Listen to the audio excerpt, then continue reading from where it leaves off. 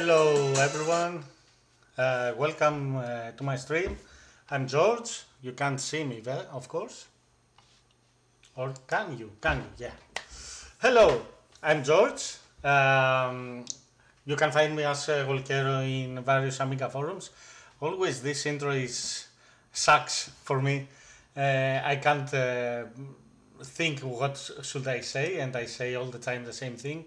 So yeah, let me welcome you all. Sorry for the long wait, but I had some issues with the connection to the internet on my PiStorm through the Wi-Fi device, but right now it's working. It seems to work just fine. Let me check it.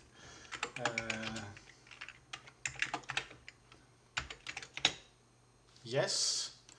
And logically we can have some music at the background like that.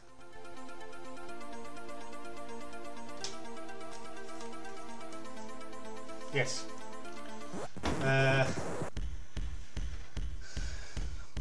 How are you doing, guys? Welcome Chitu, welcome Falcon 11, welcome Javier, although you had to run out. Catch you later. Thanks everyone for being here. Today is Classic Amiga Day. It's the Friday streams, and we are talking again about the PiStorm. Last week I told you that I'm going to show you some applications, but unfortunately I didn't have time to get prepared about that, but I prepared a few other things to show you, and then we can see some more gaming. Cito says there was a mod player in Classic that lets you hear the samples that were included in the mod and even play them back at the different frequencies. Do you know which one is it? I think you are talking about the Optamed Studio, but I think even the all the trackers that were available for Amiga had such features.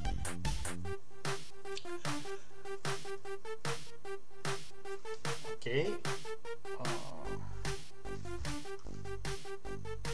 Cool. Great. So the music is fine. Just a few minutes ago I was on the imp3 and the developer Juan sent me the beta. I had some discussion here where he proposed to test the beta. So if you are fine with that, let's do that. So I downloaded a new beta version here. I haven't run it, so I don't know what to expect. George, do you use Wi-Fi Pi device? Yes.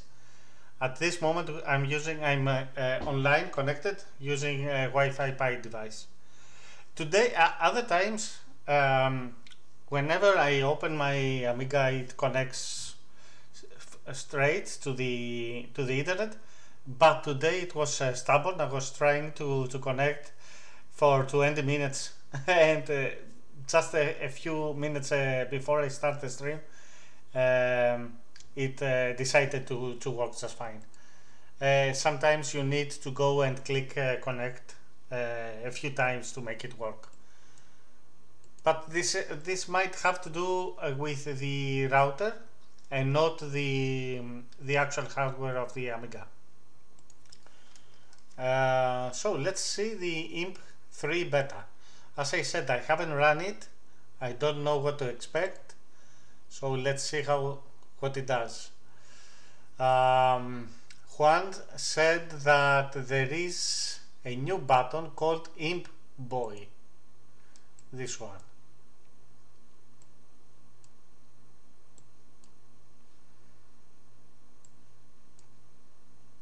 Let me also put some music. So this one loads an image.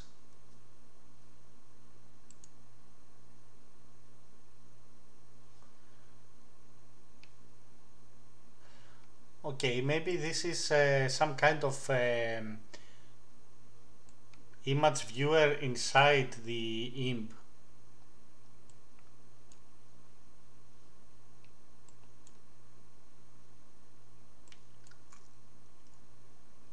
Let's see, I might broke it already. Falcon, how have you been? Long time no see, eh?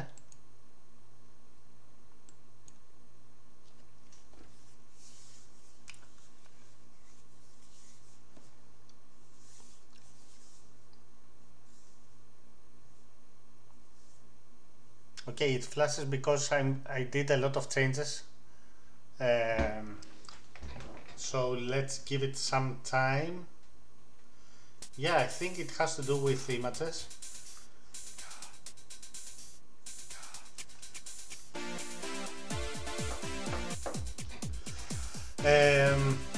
As you know, through the chat, users can share many different files. You can even share a binary and download it. So, and also you might be able to share screenshots. So let's see, if I click here and I click on impboy, yes, that's what it does. It shows screenshot. So let me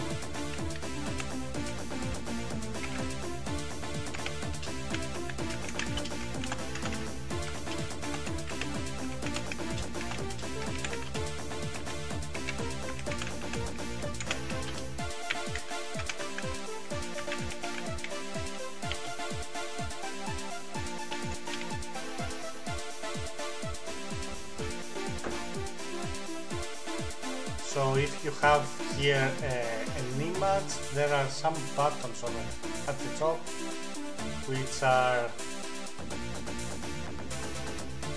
this one. If you click it, it doesn't do anything, or I thought. Okay, auto, manual and random. Let's say auto. Okay, if I click this one, the first, let's wait. Okay, it made it grayscale. If I click it again, we have color back. If I click the F, it stretches it to the window. Yes. If I click this one, like it is like a no.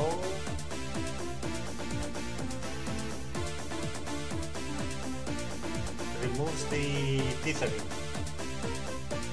Hey SLD Snake, welcome to the music, to the stream.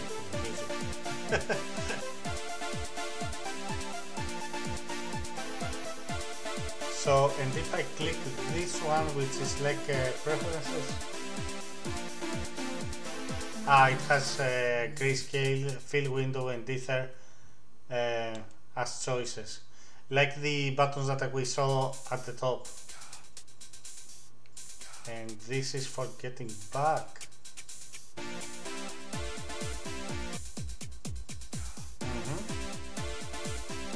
Oh, someone just shared a new image here, a new screenshot, photo.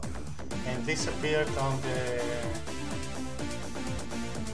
impboy automatically without me checking on anything. So I guess impboy is this screen, this window is about people sharing screens on the chat, and then this appears automatically on your screen, which is great. And a little bit of scary.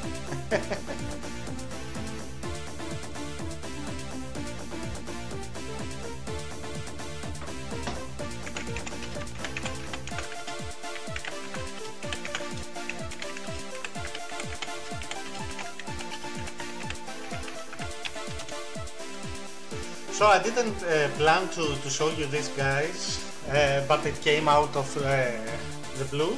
So yeah, it was a good thing to check out, I guess. Cito says, George, we don't hear you that well. Lotus is a bit loud. Okay, let me reduce it. How about now? I think it's too much. How about now? And SLD Snake says, I didn't break the stream this time. Yeah. Yet. You didn't break it yet. So,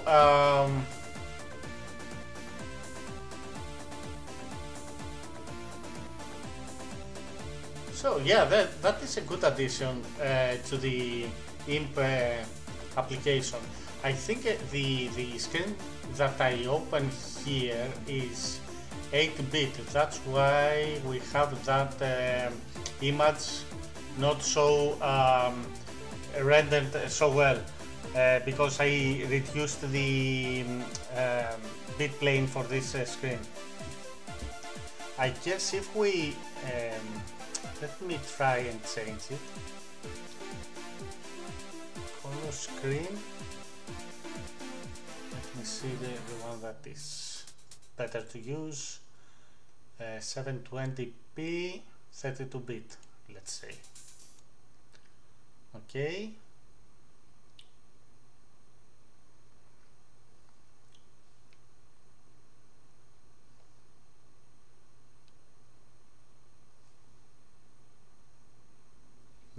The result is pretty much the same, unless if the photo was like that. Okay, so let's continue with the other stuff that I would like to show you. First of all, if you are regular visitors of this stream, you remember me saying that I would like to have for this PiStorm Amiga a way to have the hard disk light flashing. And today I will show you how I managed to do it. This involves some kind of hardware. I would like to mention here that I am not in any way affiliated with this hardware, the producer of the hardware, or the shop that sells them. They didn't send it to me to show it to you. This is something that I found, and I would like to show you how you can make this light shine whenever you access your hard disk. So let me start again the imp. Actually no, because we are going to open the Amiga. So recently I found that Retro Passion has in UK they have a hardware. Let me show you that, which is this one. It's pretty small, and this goes and connects on the power, the floppy power, and the LEDs connection in Amiga 1200. It's a little bit blurry. Let me see over here. Yes, and as you can see, there are two pin headers here where you can connect from your Raspberry Pi a cable, and those show the activity on the LEDs at the LEDs of the Amiga case. One is for floppy and the other is for hard disk. You can connect anything you want. So I would like to do that with you right now and see how this is working. Hardware add-ons, yes. Yeah, we have some of that in these streams. Falcon says yes, hard disk drive LED adapter, and not only that, it actually has, of course you can't see that, but you can trust me, or we can see it when it shines. It has 3 different LEDs on the board, so you can have LED activity when you have your Amiga open. And let me show you here right now. As I said, I found it on at Retro Passion. I think that is also at the website of Alinea in Germany, but the time that I bought it, it was out of stock, so I don't know if they have it. That's the board. Over here it has 3 different LEDs, so if you have open from DJ Base, let me see, maybe, yeah.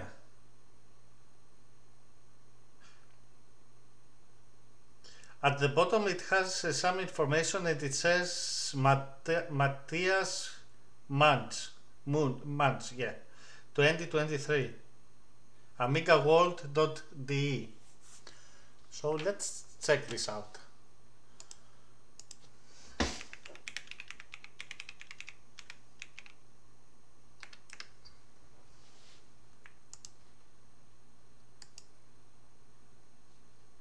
Yeah, I think that guy has made a lot of hardware add-ons and hardware.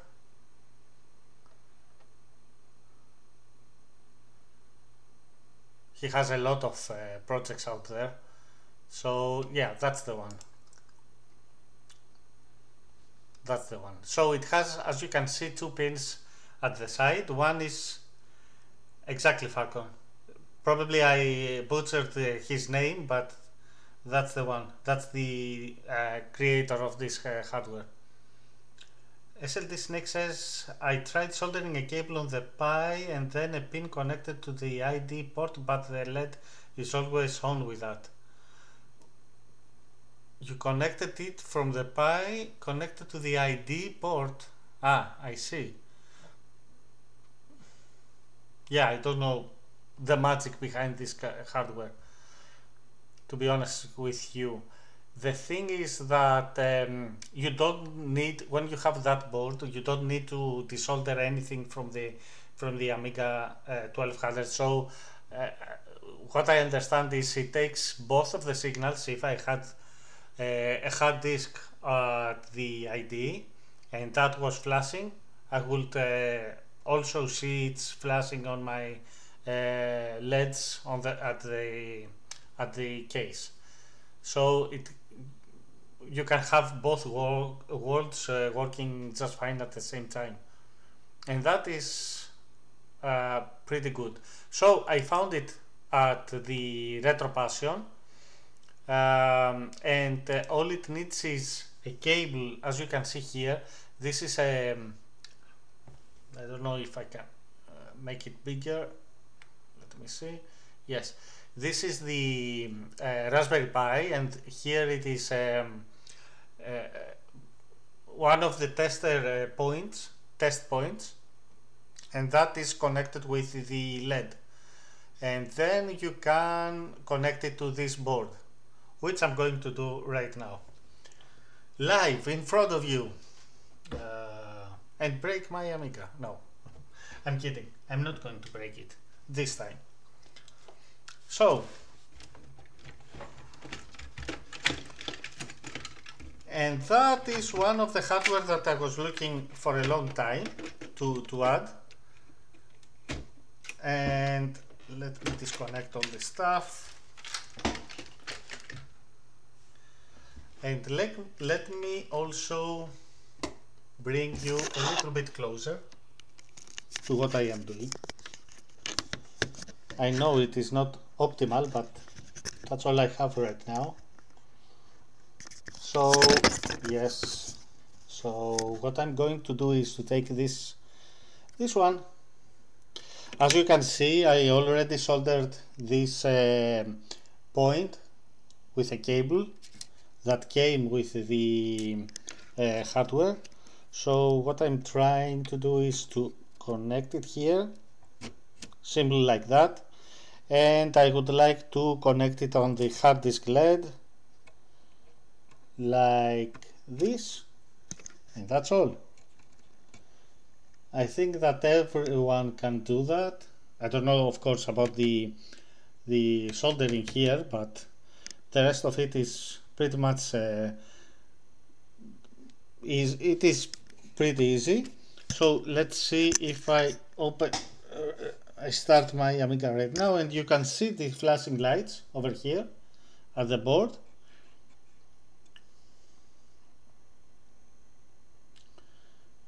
And you can see that whenever it flashes here, we have the flash over there as well.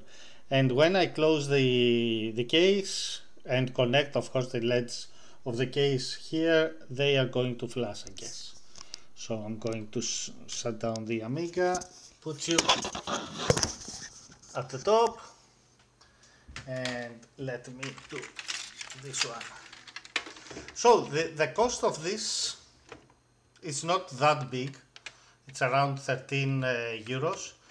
But unfortunately, because it is coming from UK, the shipping was almost the double of it with the customs that I needed to pay. So have that in mind. And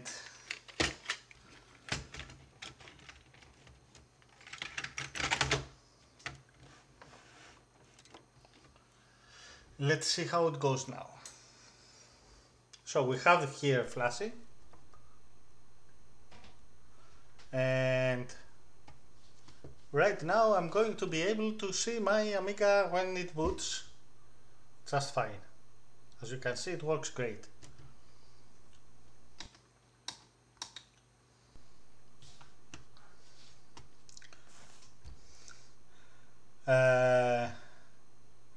SD snake LEDs everywhere. Yeah, I might need at some point to add a solace in this PiStorm, maybe, and we will have more LEDs. Falcon 11 says if someone wants to see this revision, then here. The revision? Which revision?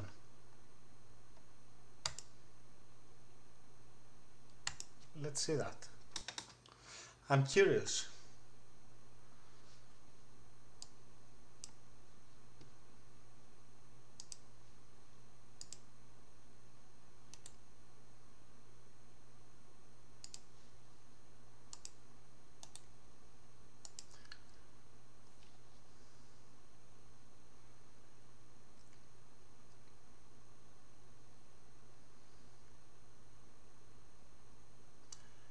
That's a way to connect it when you have a CM4 SLD Snake, Falcon. Hey Retromodernist, welcome to the stream. Which traitors? You mean the UK traitors about the Brexit? Yeah, I understand what you mean. So this is a different board, I think.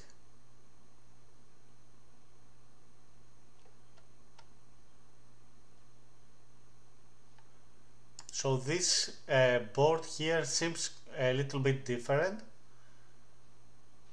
and I don't know if it does exactly the same thing, but it seems it goes and connects to a CM4. Actually not the CM4, the board for the PiStorm that you can put a CM4 on there. Yes, cool, good. Yeah, that's a different board. I guess it gets activity from this. Yeah. Okay. From this resistor here. I think that's a resistor. Okay, that's a different board. Yeah, if it works fine, have that in mind, guys, that things like that are available. And if you want to have your Amiga, your PiStorm Amiga with flashing the LEDs, you have to at least two solutions over Yeah,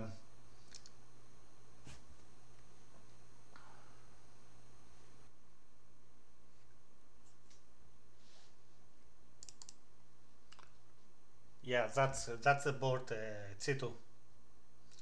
Thanks always for reminding me the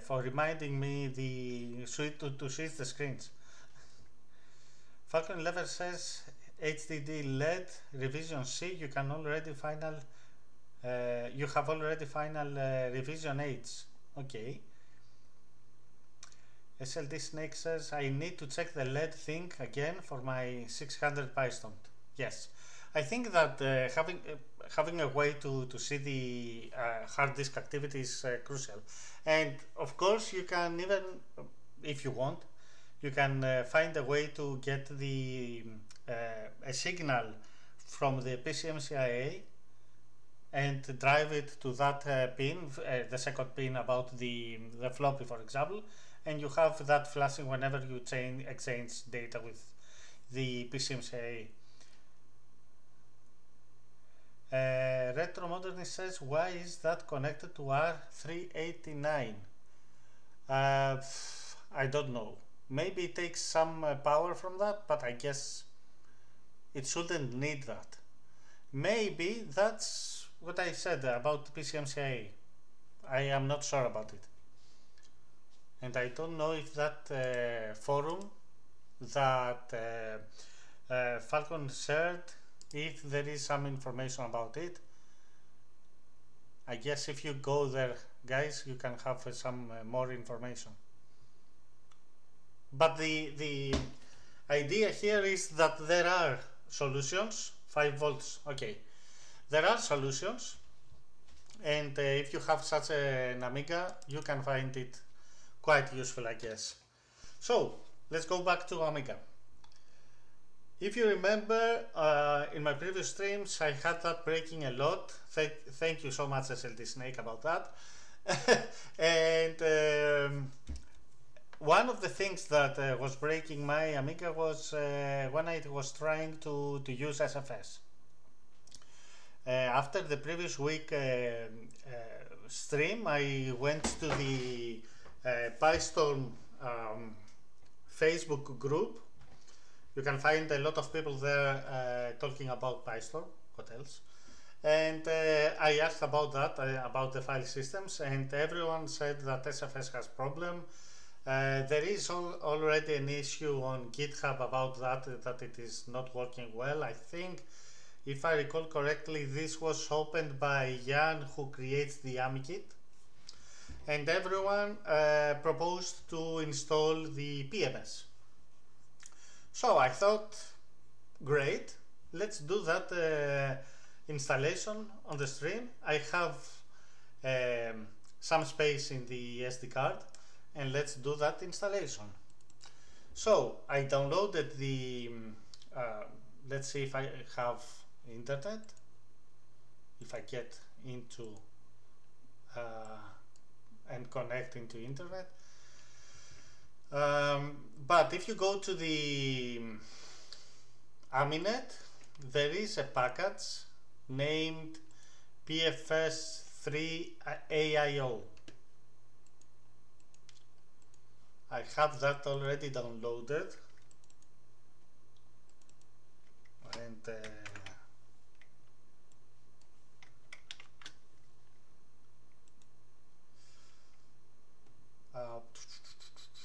this one, PFS3 AIO 3.1. I put the version there because I always, whenever I download any file, I try to put the version to distinguish the previous and the oldest versions.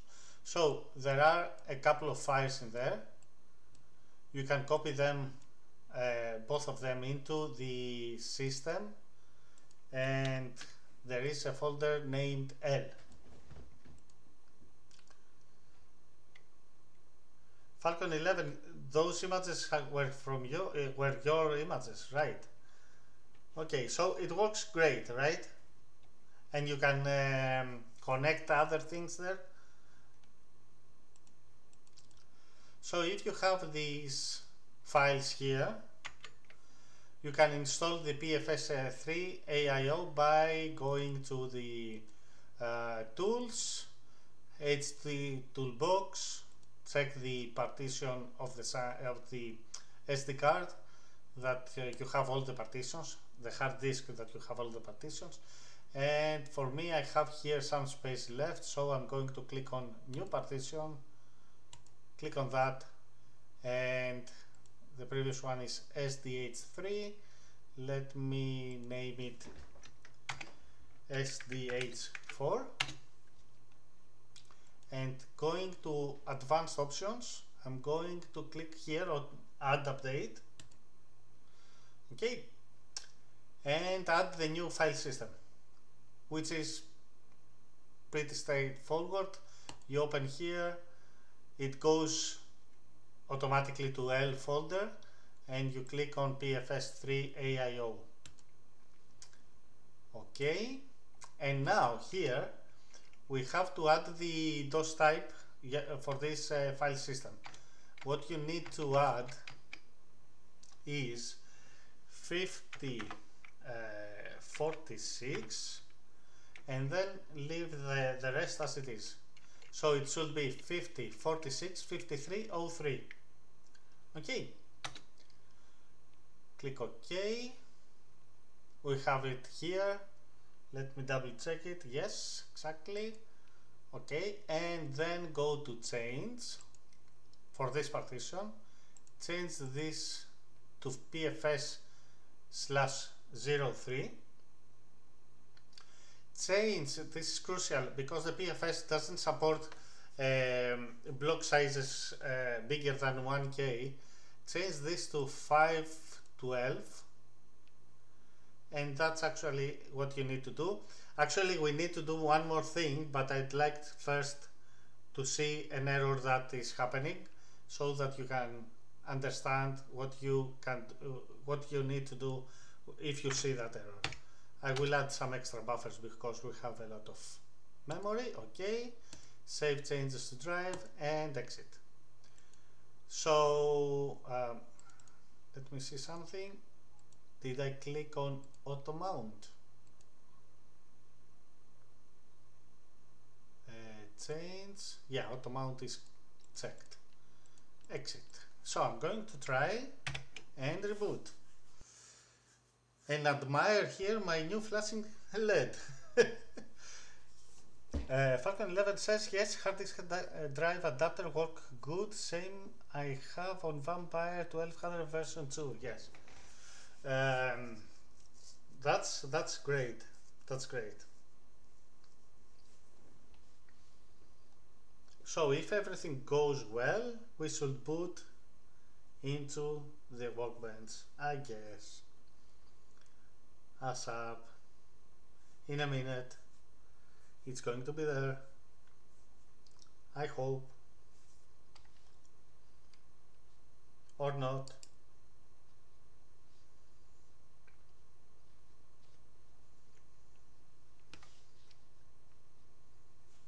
Or let me retry it.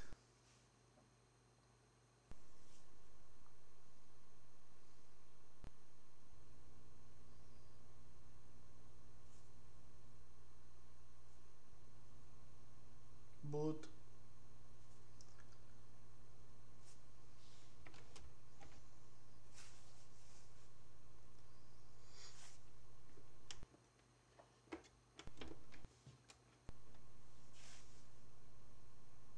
Okay, if it doesn't boot, what we do?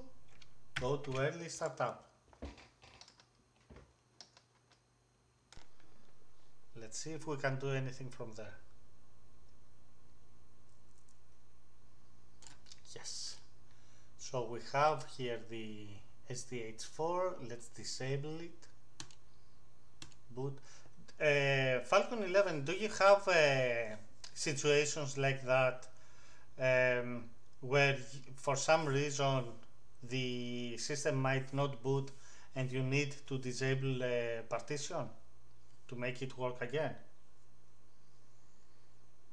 For me it happens frequently, and I even changed the SD card, and I still have it. Like that. You see it first time. Yeah, maybe it has to do with my system. So it booted when I disabled the partition. If I reboot now, let's see how it goes. I might need to do that again. For example, I had that Falcon when something went wrong with the with a partition, the big partition that I have for the games. If for some reason that partition was not working well, I had the system stuck into this screen. I never had that before with any of my other Amigas that do not have a PiStorm, but with this one, yes, I have it quite frequently. So we know what to do. Disable the SDH4, boot, and logically it will boot again. Yes. And if I try to mount it from the mounter, system, mounter,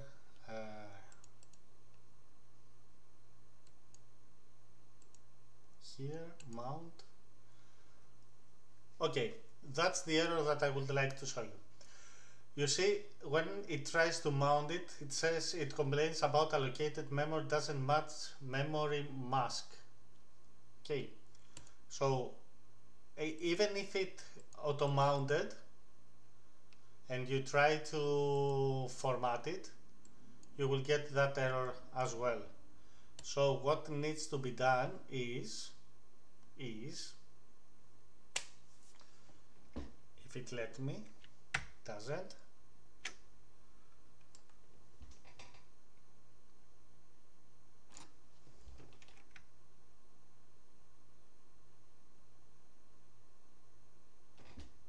Okay.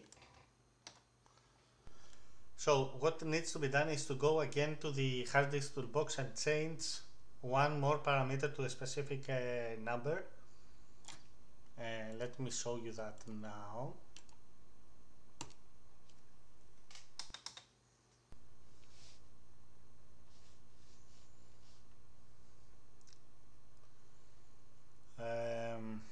And I think after that it's going to work just fine. So if we go to hard disk toolbox and we select again the hard disk and the partition drive, we go advanced options, click the partition with the PFS, that's really crucial, and click on change.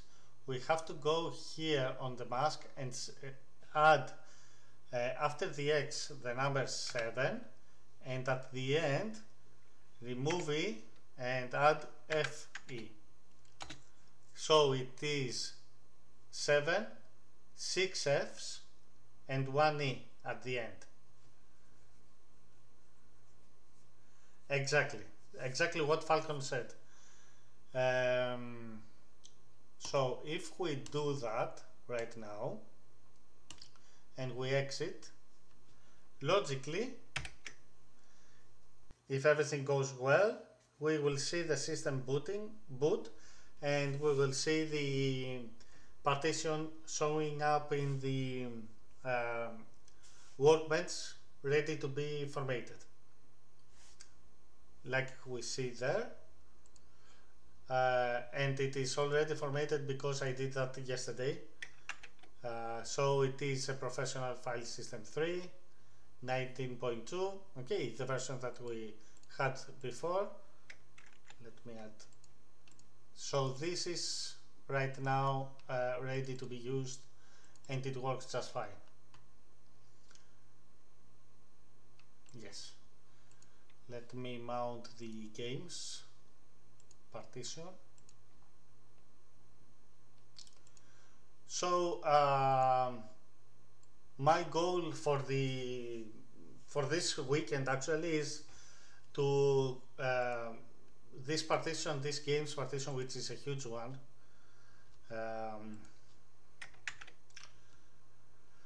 It is almost 20 gigabytes, to convert it to PFS for many reasons, and see how fast it is and things like that. SLT Snake says, I don't remember setting that mask parameter, but I have just found it written a PFS3 nodes that I have in my hard disk drive. Yeah, I don't remember when I used PFS on my other 1200 that has the Blizzard 1230. If I use that, I might should. The thing is that the documents that have that that should have that information, or documents around PFS are too old and have different values.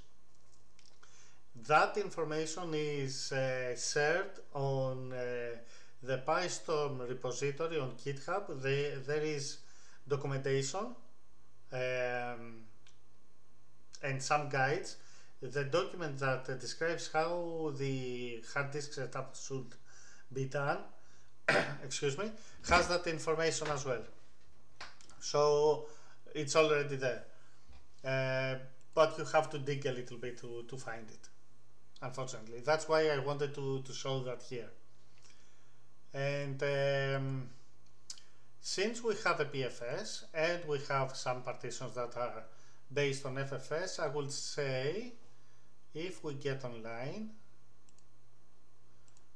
to find a tool to measure the speed difference, to see if we can see which file system of this are faster on my system, if we get online. Don't know if I have anything here. If you would like to measure the speed of your hard disks, which tool would you recommend to use? I know that on Aminet there is a disk speed, and I don't know if this is right now the best tool to use, or if there is something newer. I think the problem with your message, Falcon, is that you wrote a message all in capitals. So please don't do that. So if we go to Aminet and search for disk speed,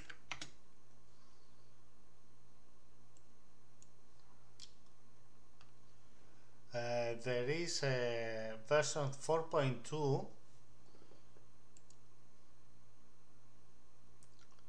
Let me download it here. Okay, are you aware of any other tool that you would like me to? I stayed with sys speed for hard disk drive speed, but maybe there are other options. I'm curious to know. Yeah, me too. The tool that I'm using mostly is disk speed on any operating system, because as you can see, there are versions for Amiga OS 4 and Morphos. The Morphos is the newest over there.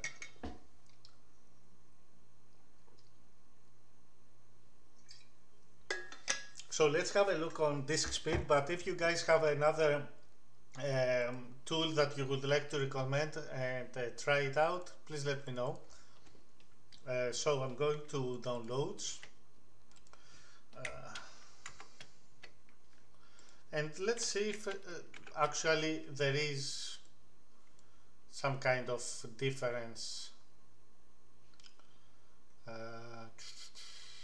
Okay.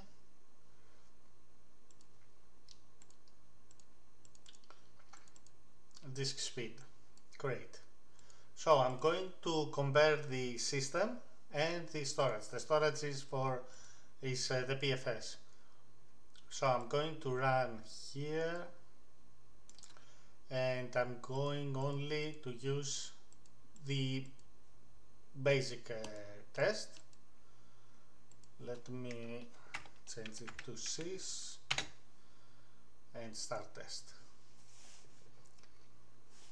Because actually to do the full test it takes a little bit of time.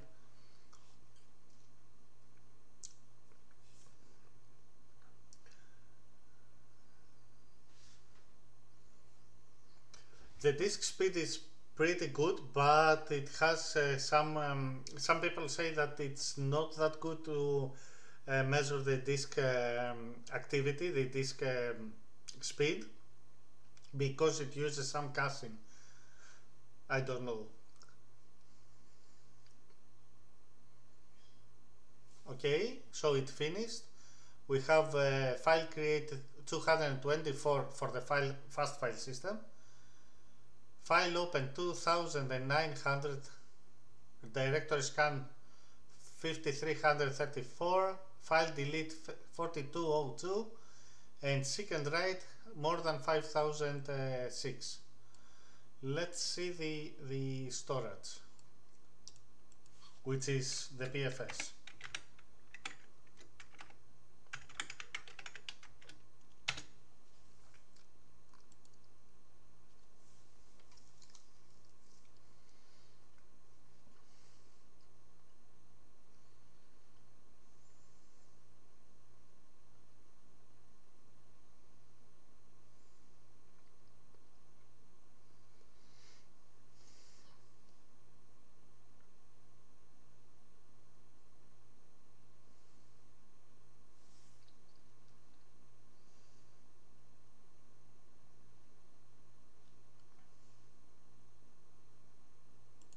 Okay, stop test. Here we have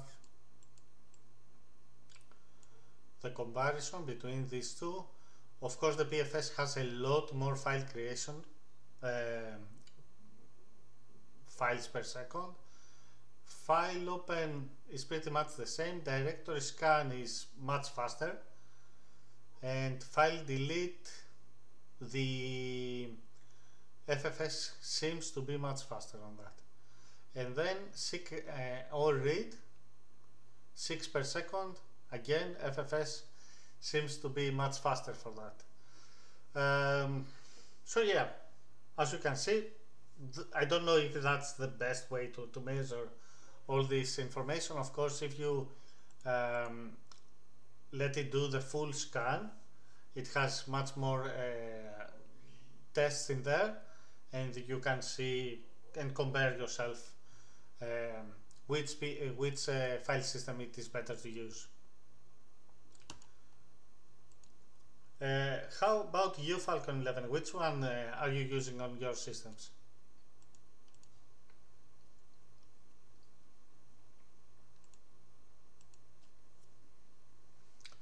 And as we are already in the discussion about file systems and all this stuff, and we are in Aminet, I would like to show you one more application, utility. It is called Mnemosyne. This was created by Aris Amiga. Sometimes you have probably seen him in the chat. And now that I want to download it, Aminet is not working. Great. Let's see if we can find another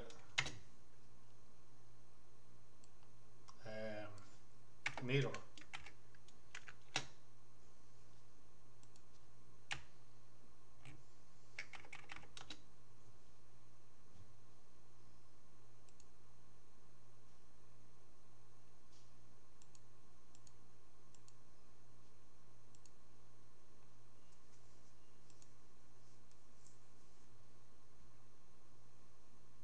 Mirrors, okay, Germany.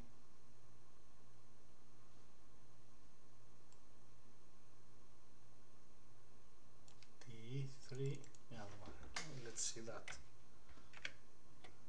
DE3.aminet .NET.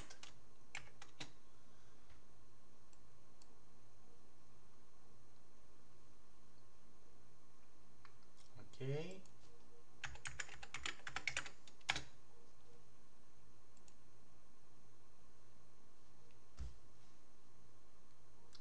What's going on?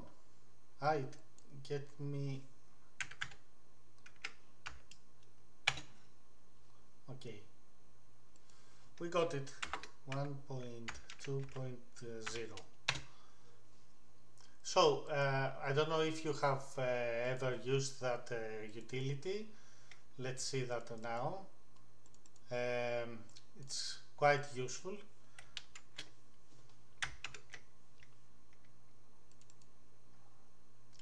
So I'm going to copy that here, not like that.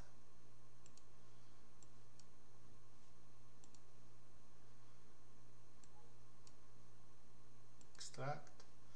Okay. And we have it here. So Mnemosyne is a tool that you can use to find in your hard disk. Yes, Falcon. Yeah, exactly. To try to find in hard disk what exactly is taking too much space. So if I go to games, for example, and retro plays, and see in the demos which letter has the most demos, for example, you can click on scan, and that scans the folder that you gave it and gives you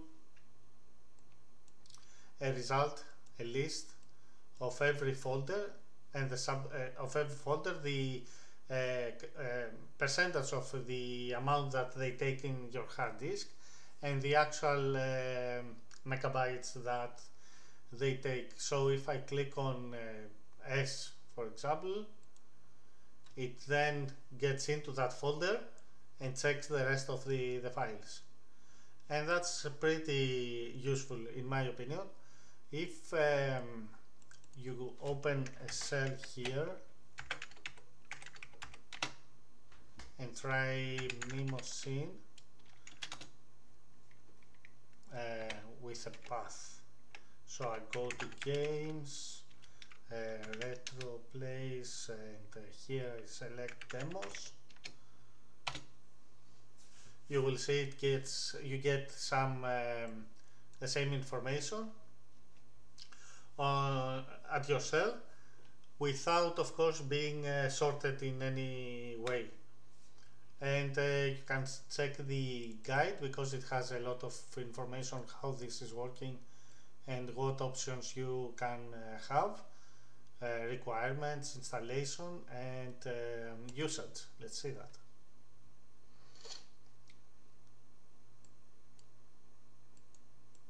Wow, it has some fancy screenshots as well.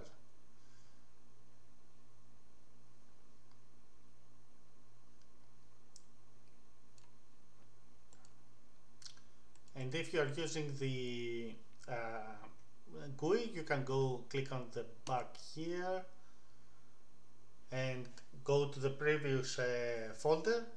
It scans it again, and then you can go to another folder, for example the M.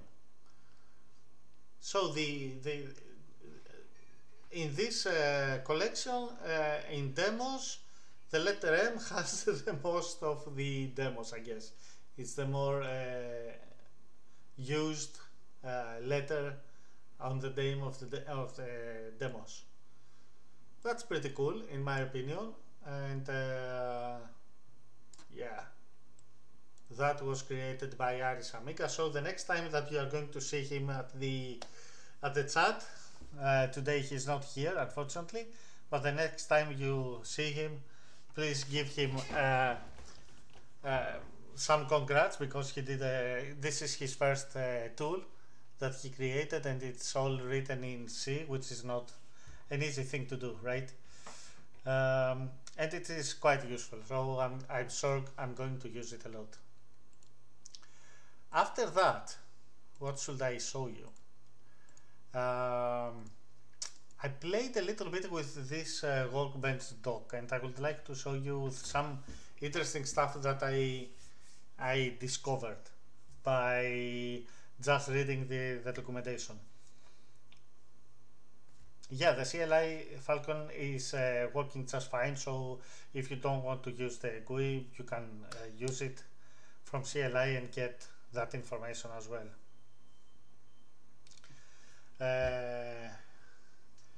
Retro Modernist says should have used E miles better. Yeah, probably. E is a language that I would like to spend a little bit more time to learn as well. It simplifies a lot of things, right? And at the end, it generates C code, if I'm not wrong. Retro Modernist says I did loads using the original compiler, bit.d. Okay. SLT Snake, if it's not assembly, I don't know what it is. Exactly, yeah. Retro Modernist says not. No, the original was straight E object. Okay. Object oriented, you mean? What do you mean object?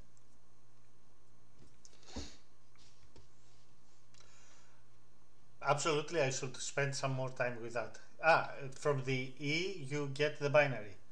You combine the E and you get the binary. Yes, okay. But I think correct me if I'm wrong, but I think E language, what it does is to generate C, and then that is compiled. There was no C substep. Okay, substep. Okay, I see. Okay, cool. So I would like to talk to you a little bit about Workbench Dock, and I spent a little bit of time to see how this is working and what exactly you can do with that, except of just have a dock down here at the bottom of the screen. So I spent some time to read the documentation. I don't know how many of you are doing that, read the documentation of an application, but I'm sure I discovered a few things that I didn't know. For example, in this folder there is a hidden directory called apps, which has some interesting stuff, like it has dock apps that you can add on your dock. Interesting. Like this CPU. And I didn't know that you can do that. It has separator like this, which is great. And it has here a mouse speed, if I add it correctly, like that, which measures the miles that you burn by using the mouse. So it's pretty good. Retro Modern says original compiler was very fast. The newer compilers, not sure. Okay. SLT Snake says I'm going for something for it. Okay, have a good time. It was great having you here. And yeah, you can add these dock apps, and it has also a switch win, which I don't know how useful it is, but you can click on that and then say, okay, I have eyebrows, let's open it, and will bring this window in front of you, and then you can say, okay, eyebrows, let's close it, and you can quit the application, which is interesting. And also it has another directory here, which is named SDK, which has all the information that you need to create your own dock apps. So if you are in development and you would like to have a specific dock app that does something very interesting for the users, like the guy who created this calendar, I don't know if you click it, yeah, you have a calendar, which is great. I'm going to use it. You can do it. Of course, the date here and the time is completely wrong, and that's because my system here is not synchronized. But in any way, you can have it. Okay, so I discovered this dock apps. That's pretty much something that we have in Amiga OS 4 with the AmiDock, with the dockies. That's the way it is called, and you can add different things in your dock, your AmiDock. So I found it quite interesting. But also, I found that you can have sub-docks in your dock. So you can click on something and that opens another dock. If you remember, if you watched my stream that I did a couple of weeks ago, I created this workbench dock. One of the ways you can install workbench WBDock is by having such a file. Let me open it, which has a list of applications that you want to have at your dock. And also, if we see the information, it starts as a default tool. It has the workbench dock, WBDock, which you can have wherever you want.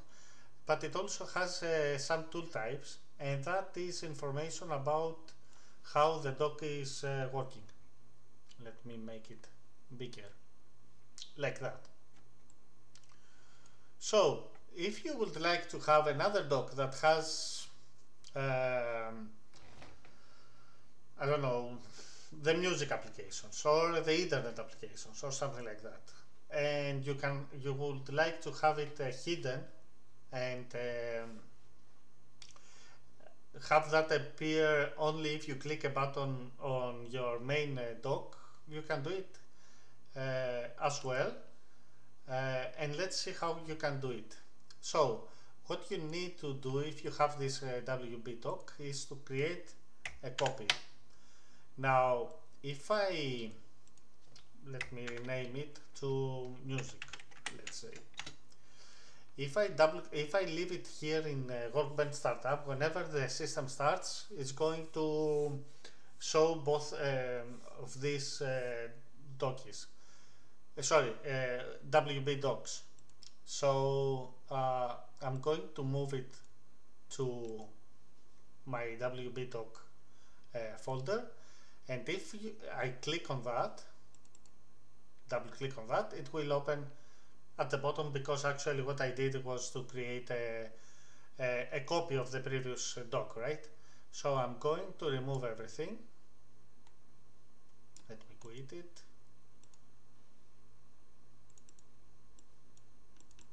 Like that. I'm going to remove everything, and I will add here I have the imp3. Okay, that was a long shot. Let me get that path. So if I go new shell, I can take that path from here, copy, paste, imp3. Great. So I have here my first application. As you can see here, it is imp3. So let me change it a little bit. So the style, I will like the magic WB. It is different, and I would like it to be at the right here, and I would like that to have that's all for now. That's enough. Save settings, and what it does when you save settings is to update the tool types of this icon. of this music. Okay, it updates these tooltypes. And let me double click on that again, and this is going to remove the the WBDock. And now if I go and drag this here, for example, the icon is there, and if I click on that, it will show the new dock, and if I click again, it will hide the new dock. Actually, what it does is, because this has a default tool, the WBDock, what that method that imitates to have subdocks, that method executes that application again, and the second time you execute that, it hides the dock. And that's a way that you could have multiple different docks here and click on them. For example, you can have an internet dock, development dock, and things like that. So you click on here, and that appears where you would like, and then you can start your application. Of course, as you have seen here, it takes the icon of the one that I'm using here. So if I go and take another icon, I don't know, let me find something. Let's say this one, and replace it, and restart the main dock. I didn't save it, so I have it here. As you can see, it is going to take the same icon.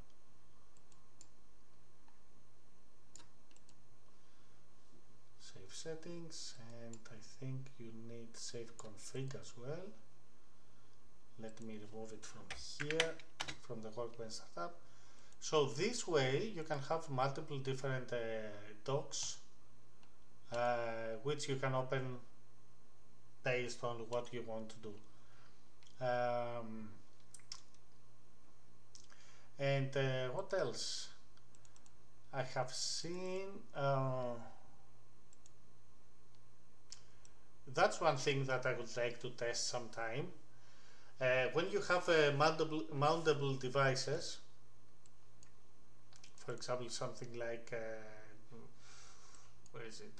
Devs DOS driver, something like that. Okay, I have one which is storage DOS drivers. That's the one, I think. Let me check. No.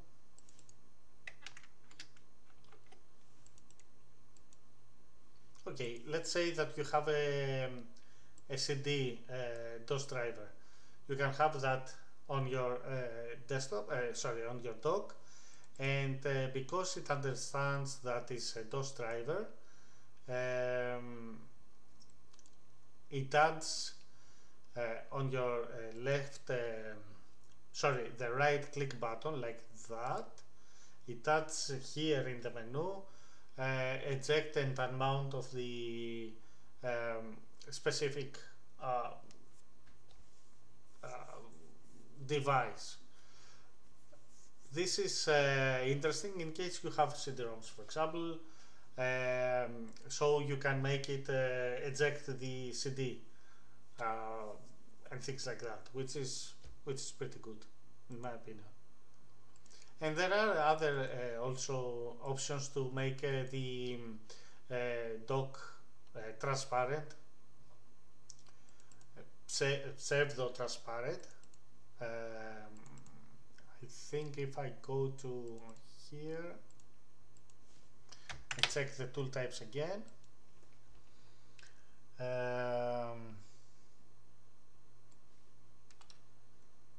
there is Smart Refresh,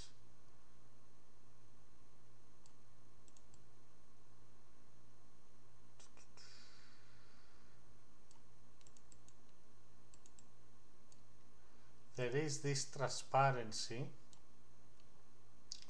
but I think that this one is used by a specific style, which is this one, this style here. Let's see the documentation. Transparency.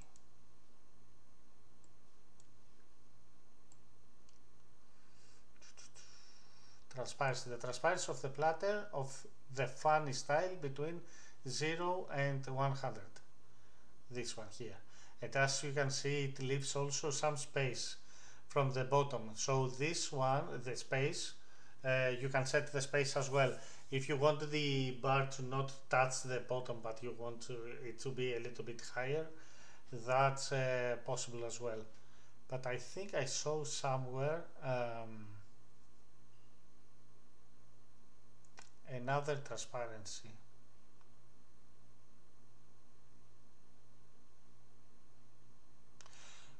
Another thing that is really interesting is this limit option that sets the number of icons per row. So if you have let's say a vertical dock that has 20 items and that doesn't fit in your screen, you can make it say I want every row to have 5 icons. So it splits the icons in your dock in multiple rows, and it's better for you to have that fitting.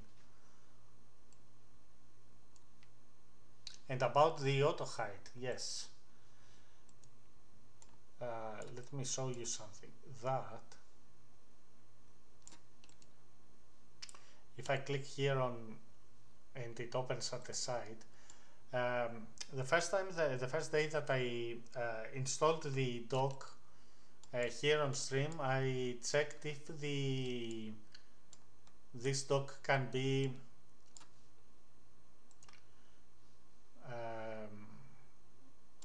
enable the hide, auto hide the dock, but I had that on the left side and this didn't work. So now if you have it at the right, this is working just fine. So you can have a hidden dock at the right,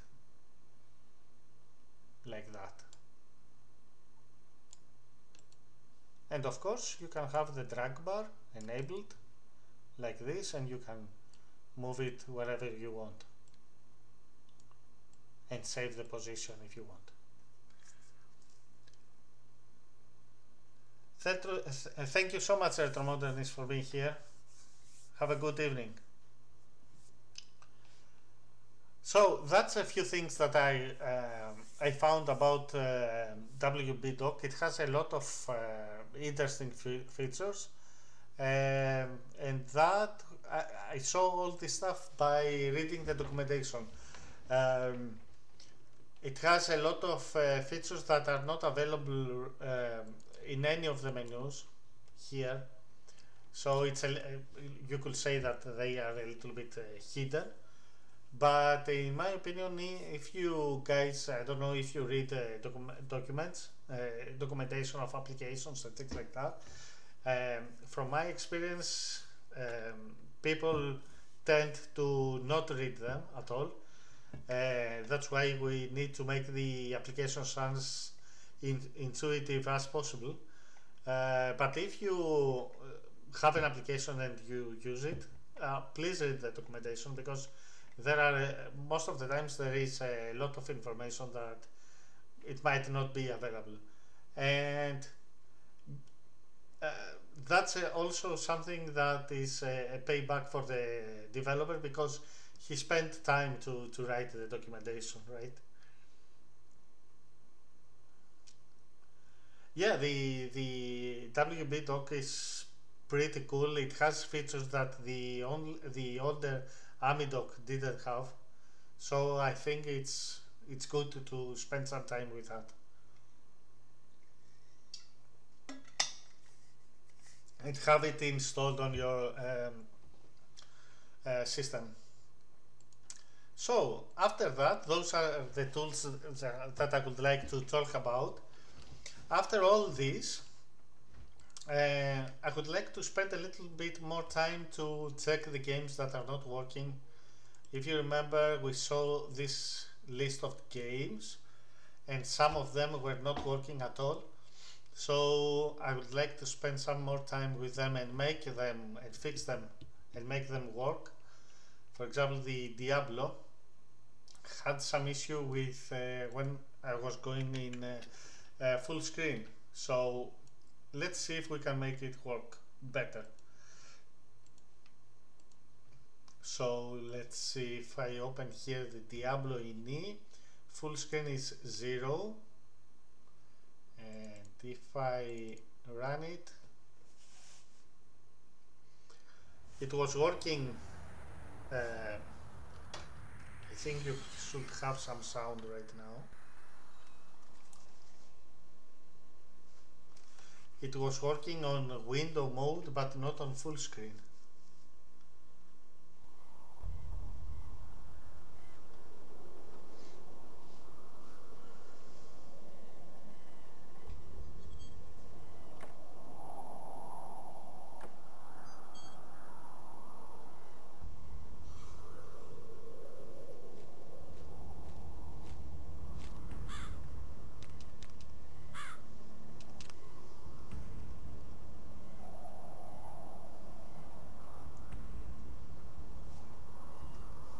The Diablo, the engine for Diablo was never actually open source.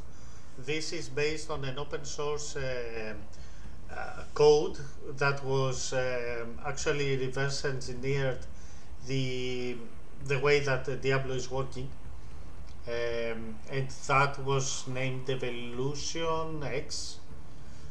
And the first time that I heard about it was when some developers tried to port it to vampire systems. But right now it is available for Amiga OS 3, Amiga OS 4 and Morphos. So let's see, does it work if I create a new hero, which I will name, cancel, new hero, can I name?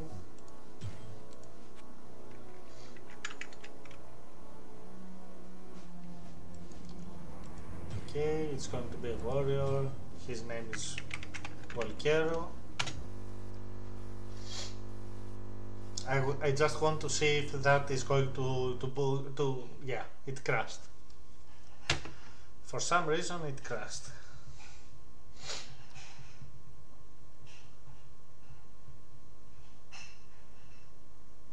So my system, something is missing.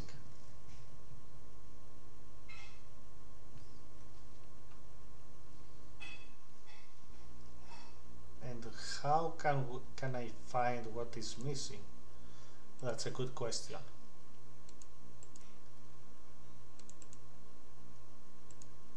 Let me mount it.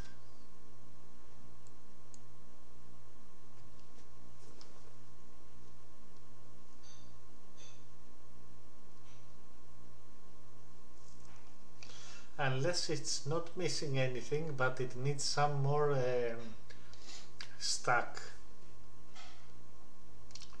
Now, as you can see, it takes a lot of time to mount the partition, and that's probably because the partition is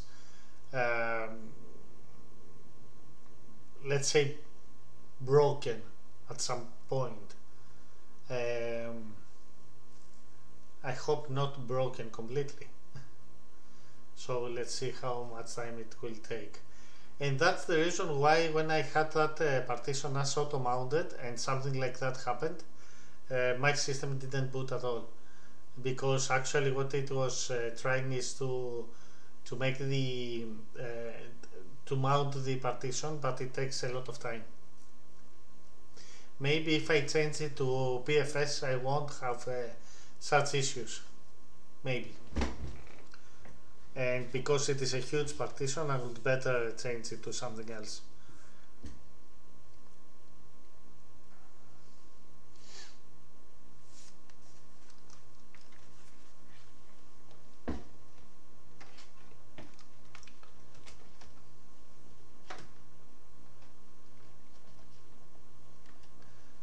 actually the whole system is unusable right now, so I can't do much things. Falcon 11 says, I will try the same with Diablo if you want, but I have caffeine PiStorm. The collection of the games that you saw earlier for the RPG games are coming from the caffeine. I copied those games here because they include all the necessary files to run the game, and I think that it works just fine in caffeine distribution. The reason why I have them here and the reason why I show that in such a way, even if they break, is to have some discussion on how to make all the stuff, understand how they are working. For example, it was taking so much time right now to have the games mounted, and have a discussion why this is happening, what can we do, is it something that we can fix. If the Diablo starts playing and it crashes, what might be the reason for that? So this helps, in my opinion, a lot to understand how this operating system is working, right? So as I can see, the Diablo is loading, is an icon that loads icon X. It uses the icon X tool, and that has a small stack size. Usually when you have an icon X, that means that this file is not a binary but a script.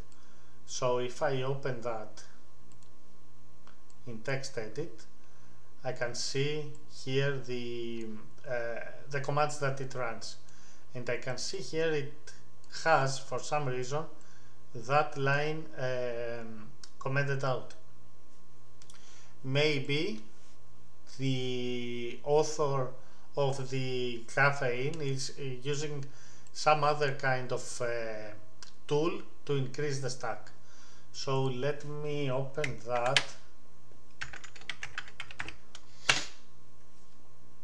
here and say, okay, stack 500,000, okay, and then say devolution x v1.4 minus Diablo, and see if that works better. So Falcon, the point of these streams and what I'm doing is actually to understand how things are working. It might break again, it might never work, but at least this discussion that we are going to have is for me crucial for people who would like to understand how things are working, and for me actually to understand why this is failing and how to make it work. The thing is that the game started just fine, but it crashed at some point. Usually this is either because it expects some libraries that are missing, for example 3D, Warp 3D or something like that, or because the stack is not enough. Falcon says, I ran it and I created my profile, everything okay. Yes. Yeah, I think in Caffeine OS is working fine. So I have here Volcero, normal. Let's see if that crashes again. I expect that it will crash, but let's see. It didn't crash. So the problem is actually stack. So what I would do for my system is to have the stack command again enabled in this script. Probably the author of the Caffeine OS has a patch that increases the stack, or has a default stack for every application. So the game seems to run just fine. I don't know if I increase the resolution how it will work, but right now it's working really fast.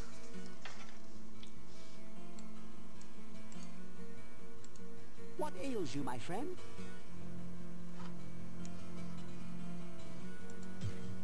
Even my skills have been unable to fully heal Farnham. Oh, I have been able to mend his Falcon body, 11 says you can use stack attack. Yes. Are beyond anything I can do.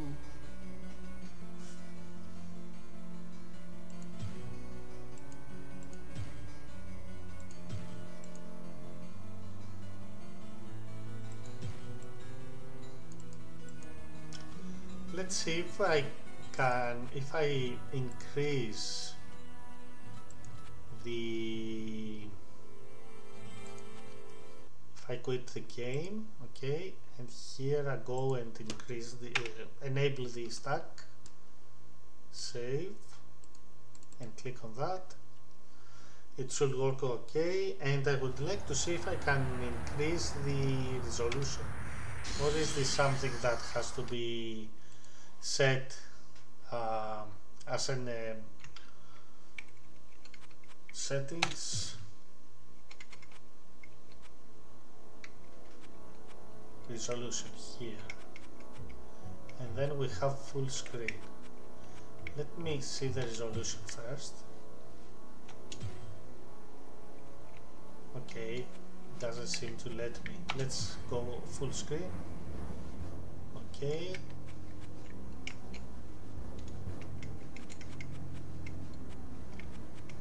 Show FPS. Okay.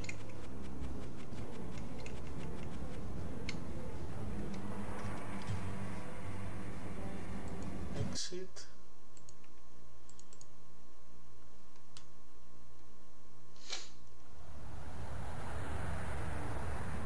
It seems that the full screen is working now. Falcon 11 says you have OS 3.2.2.1 and there can be problem with stack. On my Blizzard PPC with the same OS, I use stack attack and it seems that everything is fine. Yeah. I don't remember if I used that specific, the stack attack, or something else, because there is also an issue with the Magic User Interface applications, especially some of them need more than 8K of stack. And when you start the Magic User Interface applications, you see a window that complains about the amount of the stack. I am not sure if I use the stack attack, but this is a good tool.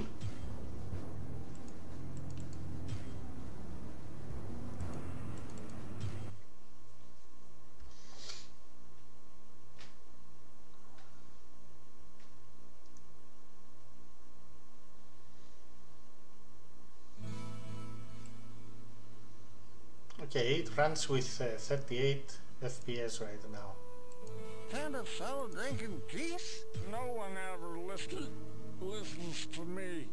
Somewhere, I ain't too sure, but somewhere under the church. Falcon says yes, Magic User Interface had problems, so OS 3.2 must be minimum 32 kilobytes, yes.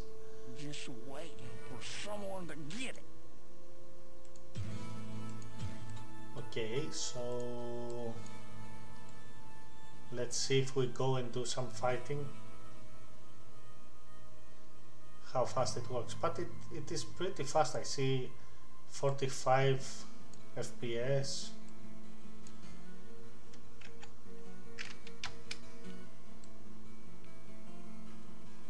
It is pretty good.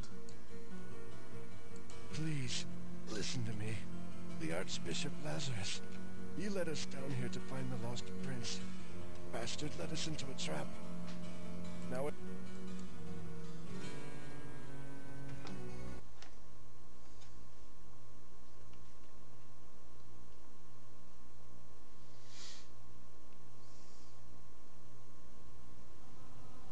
The sanctity of this place has been fouled.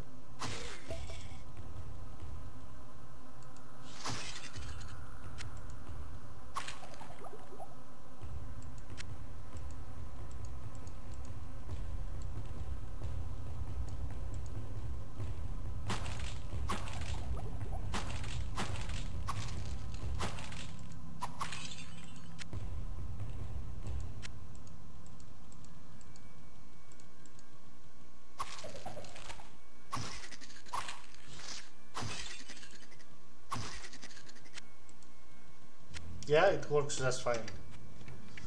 Cool. One fixed, more to go. Let me see this also, the Hellfire, if it has the same. Yes. Save, and that's ready. Let's see what else is not working. I think some of these games were complaining about the let me see this one, rtgmaster library version 14. Okay, if I'm not wrong, this is available on Aminet.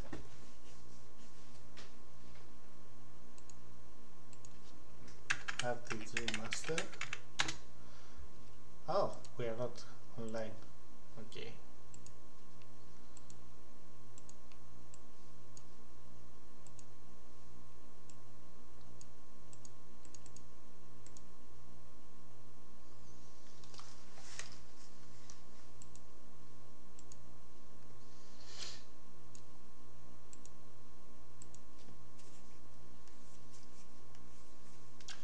C277 works great. One more great game for PiStorm. Yeah. Diablo is one of the games that if I go and start playing, it is difficult to stop. I don't know if you played it ever, but it works quite well. And it's a pleasure to have that game in these machines.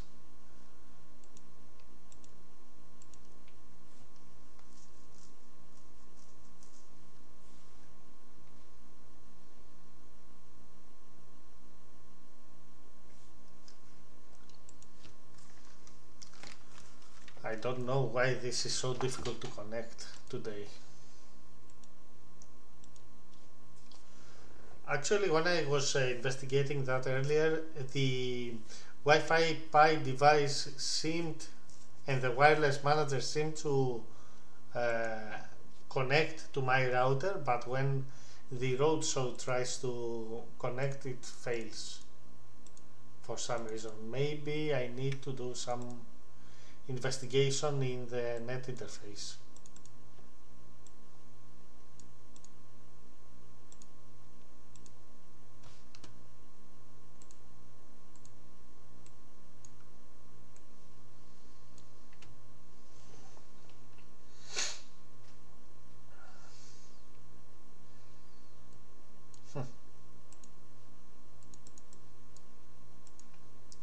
Okay, I have that as DHCP.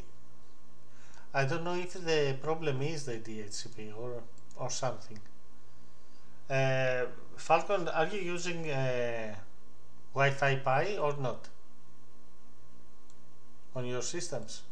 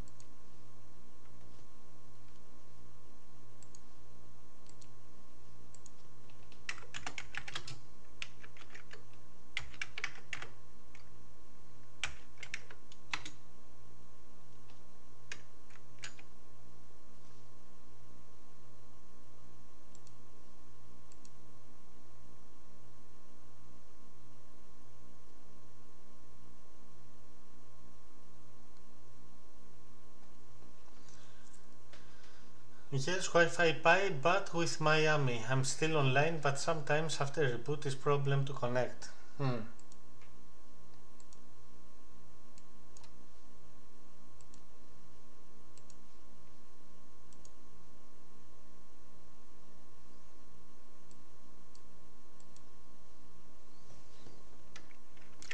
Yeah, it might be a problem with the DHCP actually.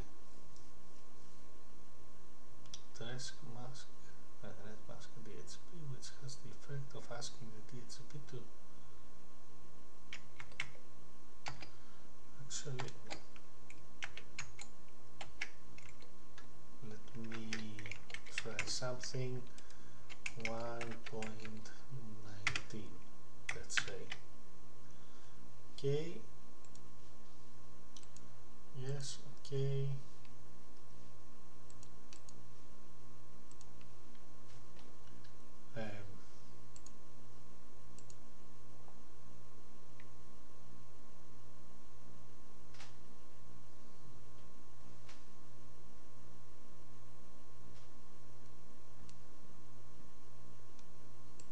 Okay, it's not working.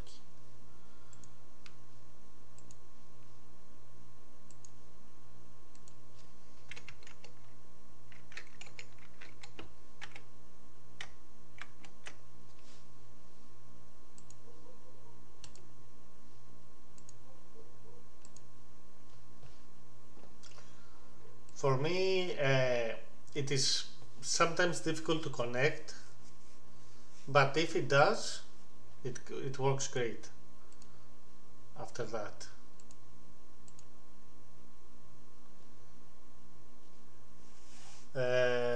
Falcon 11 says I have to try install my full version of Roadshow. I only test my new PiStorm CM4. I have in 2 weeks. Oh, only 2 weeks. Are you happy with that? I guess the speed difference is, it might be huge, right?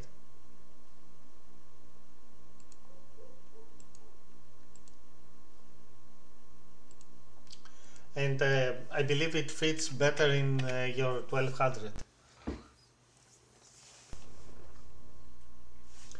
because you don't have the whole Raspberry Pi in there. You have just a small CM4 compute module which looks great.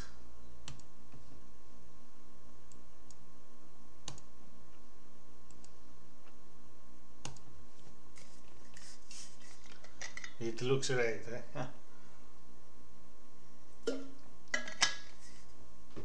Yeah, we are in. Let me mount again the games.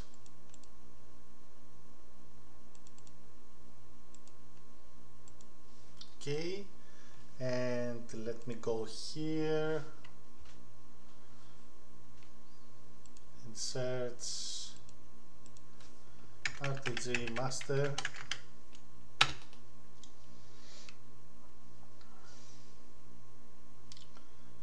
And there are a few.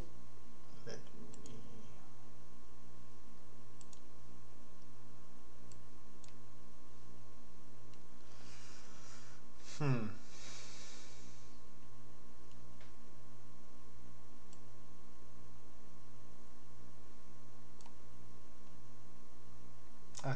I think that's the one we need to try. From 1998. New stuff.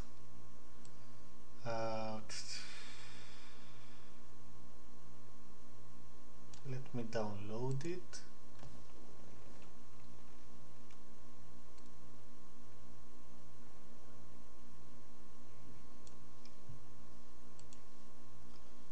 Downloads, rtgmaster.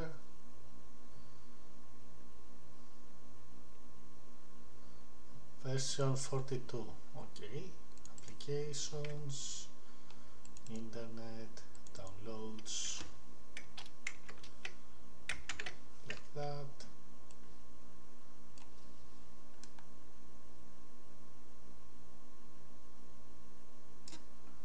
Okay, and this is here.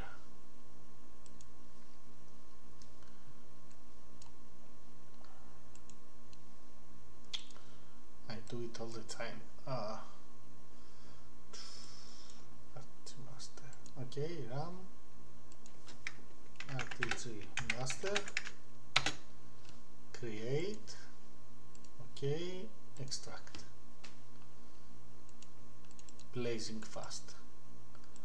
Okay, if you know me, I don't like doing installations with installers if I'm not quite sure what it is doing. So I'm going to give it a check first. So we have here some goodies. Yes. We have here some libraries. RTG, okay. And it has a library for Picasso 96. Pictures. Ooh, some pictures. Nice.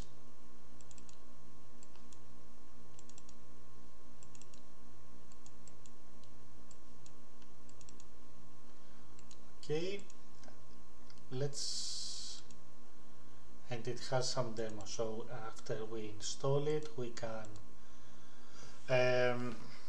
so before I continue, if you are like me and you would like to know what exactly is going to happen when you do an installation, when you use the installer like that, there is an option that says pretend to install and log file, log all actions to a file. That runs all the installation, all the process, and logs all the data into a file that you can check afterwards. This helps to understand if something is going to be overwritten while you don't want it to happen, and where exactly puts any data and any files in your system. For now I'm going to go with install for real. Do you want to delete any old versions? This is recommended if old versions did not run on your system. Currently installed rtgmaster library is version 0. Okay. Update. Sublibraries. Do you wish to install the needed sublibraries? Yes. And it understands that we use Picasso, I guess. Do we need all this stuff? RTG, AMI, maybe that's for the native. Amiga Guide and rtgmaster demos. Proceed. A directory called rtgmaster user will be created. Okay, let me install it here. The C2P, chunky to planner.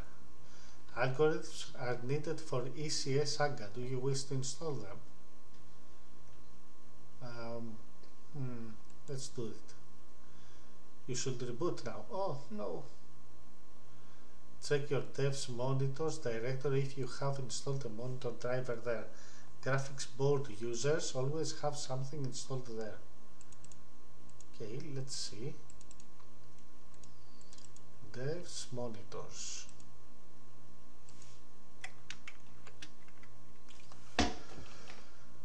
Installed there. ECS AGA users not always. If you are an ECS AGA user and you do not have something installed there, please copy PAL or netscan from sys. Okay, proceed. Installation complete. rtgmaster can be found in your application utilities. Okay, right now I'm not going to do a reboot and test one of the demos. How bad can it go? Let's say the flame. Okay, let's see, let's go with 640, 480. Use. It seems to work. Okay, and the system crashed. Great.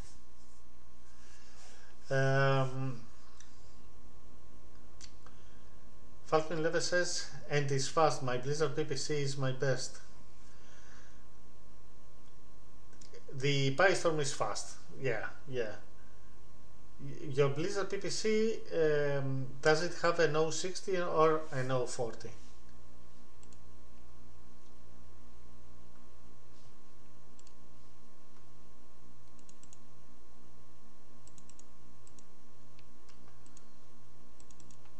Games, let's try now the Alien Breed. Will it work? Okay, we have a few resolutions here.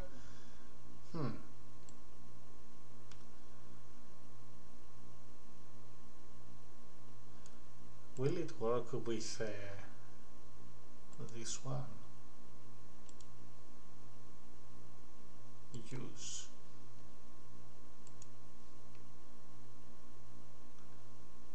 Okay.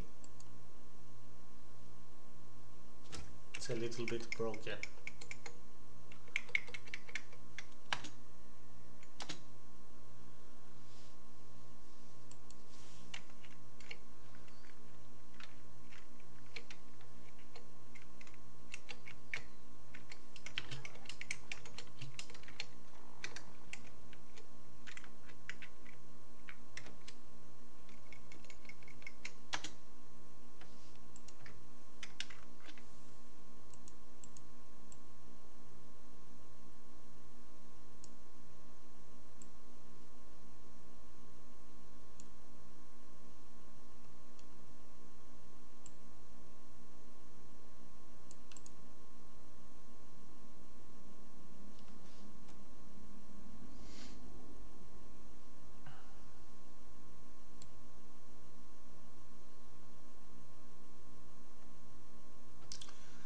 I'm checking what this script is doing, and it says if board name equal to v4 firebet. I guess all this stuff are for vampire systems. Else, if that's it, lab v4. Else, okay. So if I go here, new cell, and I do assign SFX here,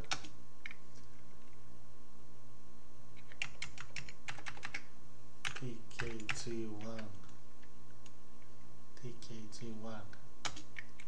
and 2, and then for us is TKG rtg, like that. So if I go here and select this one, use,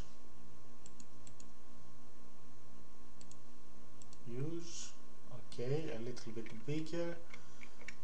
These are still broken for some reason.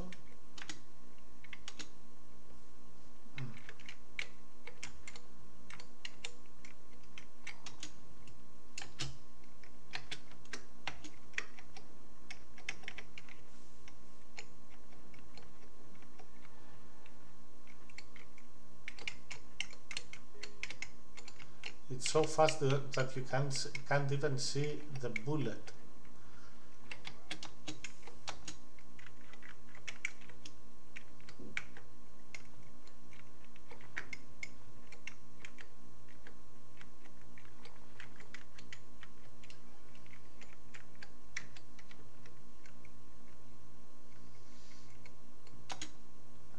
Let's try another one.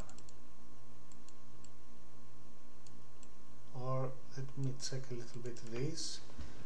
Okay, those are the keys. Screen copy.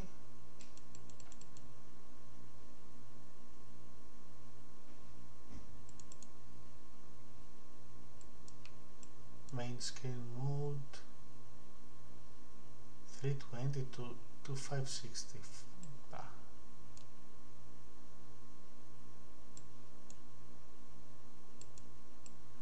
I wonder why the letters are broken.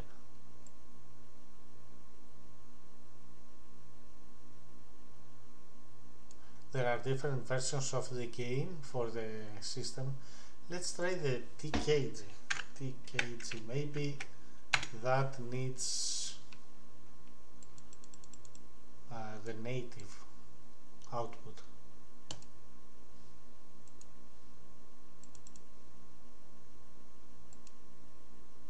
No.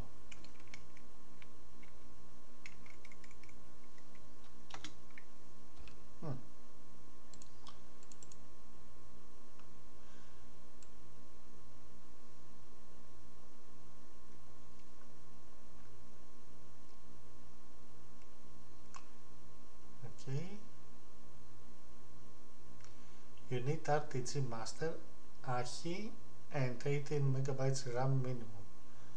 And on a PiStorm with a CyberVision 3D setup, it can apparently get 24 FPS.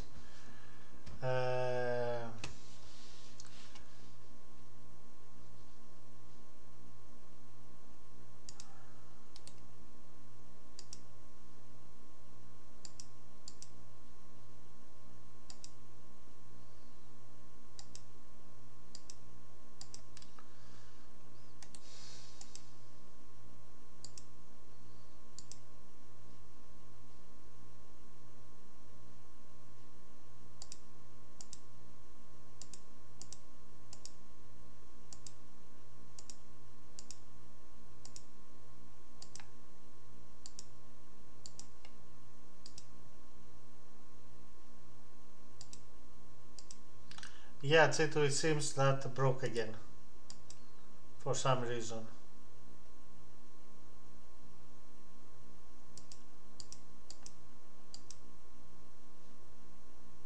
Okay, it doesn't matter.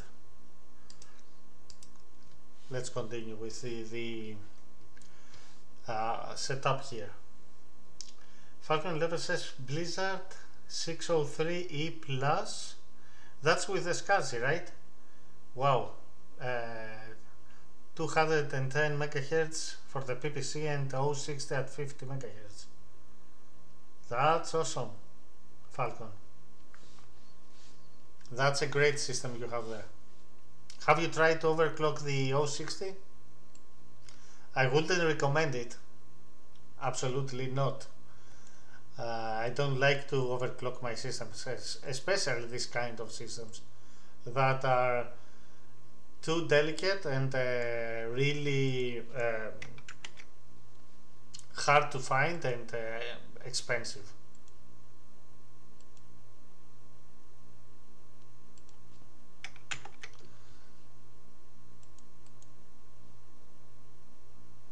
Could it also be a stack problem?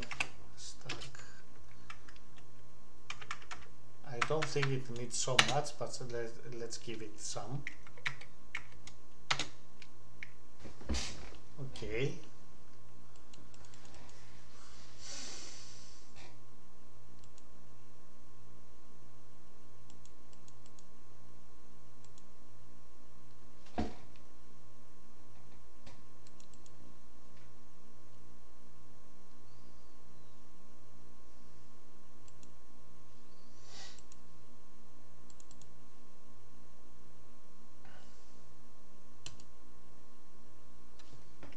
No.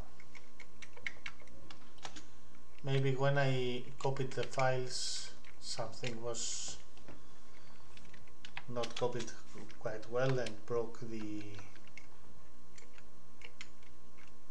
yeah.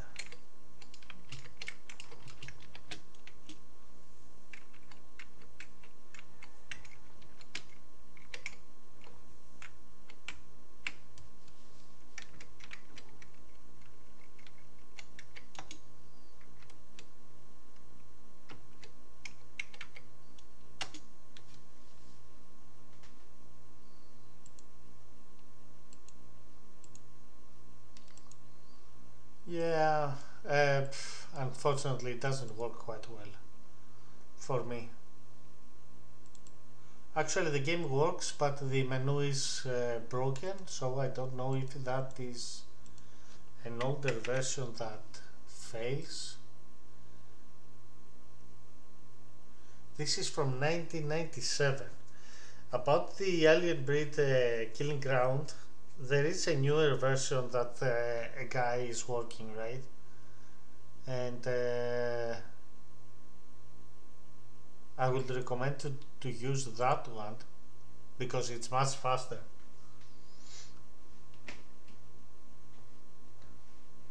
Falcon 11 says no, 50 MHz is default and I will leave it so no overclock. And I agree with you. The other time we tried the genetic species, but it was running with from the native. Let's see if I can make it work on the RTG right now. Device external is not assigned or a file is missing. Okay, what file? Let's see.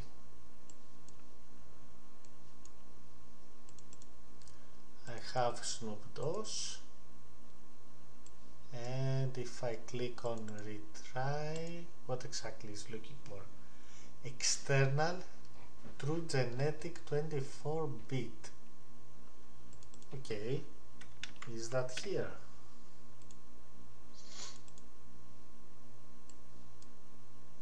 Actually, to find it, first I will pause, then I will click here, sorry, I said pause, disable, okay, and I will search from this folder, okay, with whose name contains true genetic. Actually the name should be exact, true genetic .24-bit.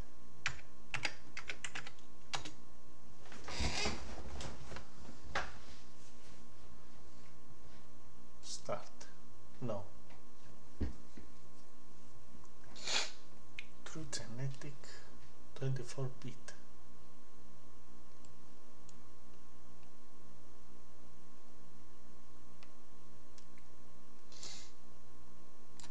So this file is not here. The external is something else. The external here, it's maybe it's a partition that exists in the Caffeine OS, which I don't have here. Cancel. And I don't have this file. If I change it to 24-bit, but whose name contains that, there's nothing with that. Okay, I don't think I can do much with that. So next one, Quake.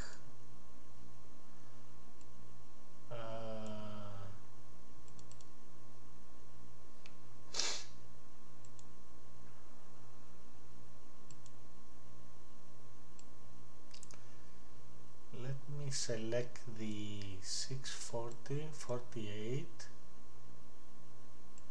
8-bit. Cyber graphics and DACA. Okay, cyber graphics.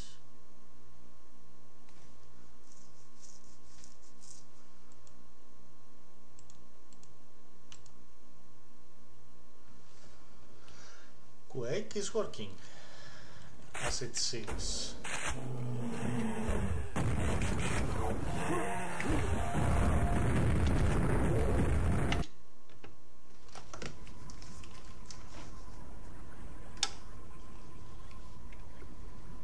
Wow,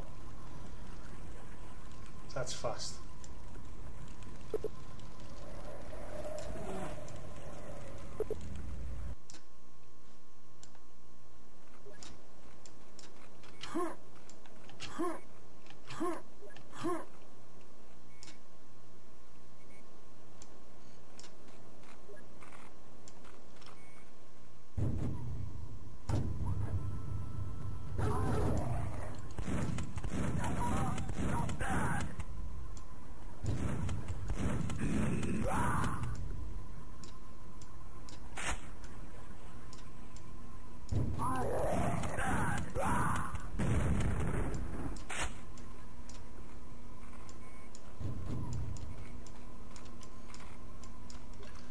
Let's see, does it have a free look?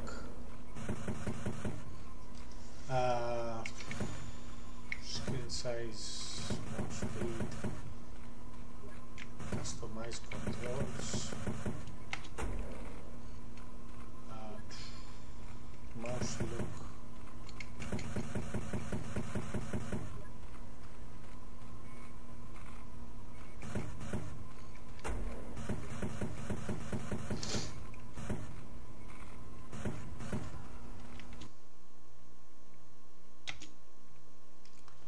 Okay, run benchmark.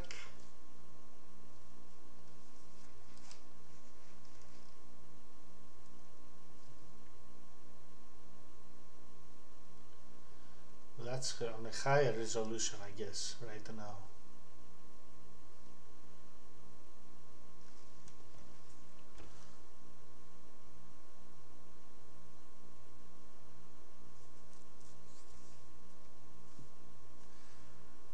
Most probably it cloned the workbench resolution, so it is 720p.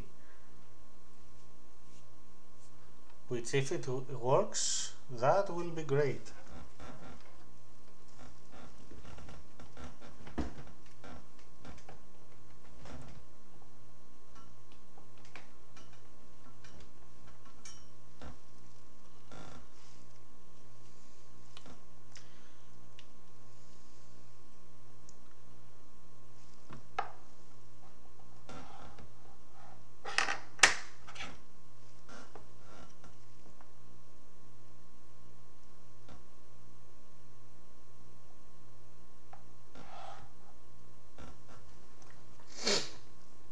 I'm curious to see how many frames per second it will have right now in that with that resolution.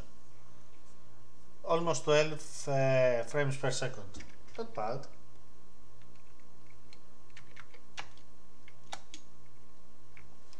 Of course, if you want to play as good as possible, it should be more than 25 frames per second, but that's not bad.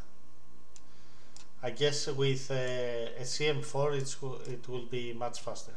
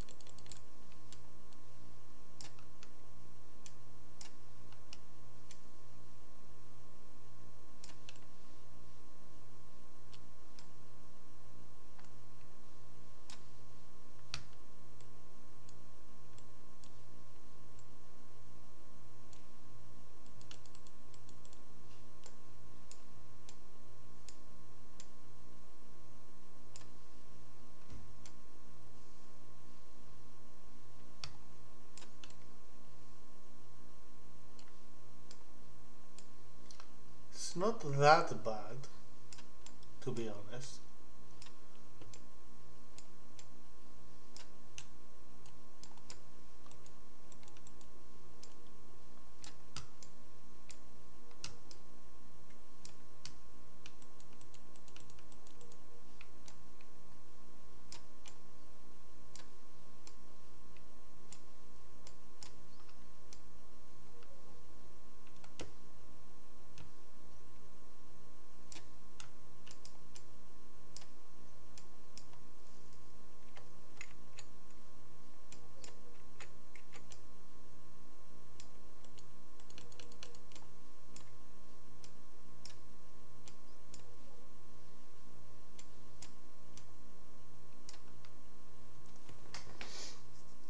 Good. Okay, let's quit.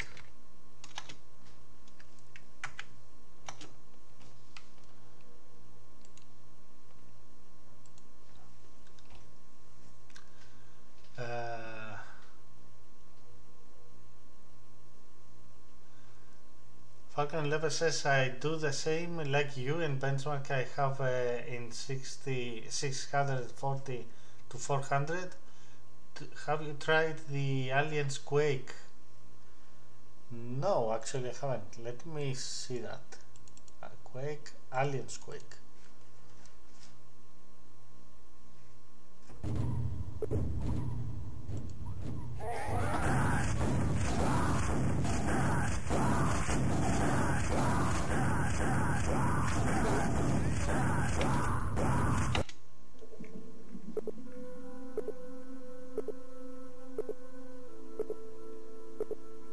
It's crazy fast.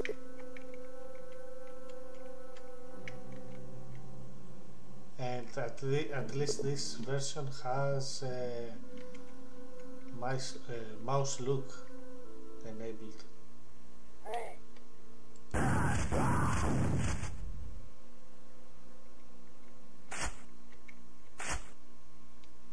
Maybe high resolution needed here.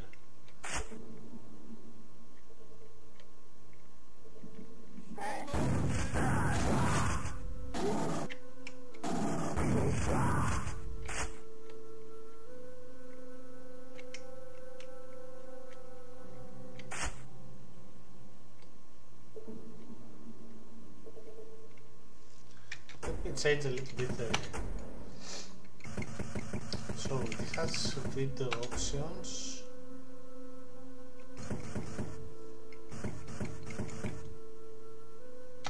Let me go a little bit higher, and also let me change customize controls, attack, mouse 1,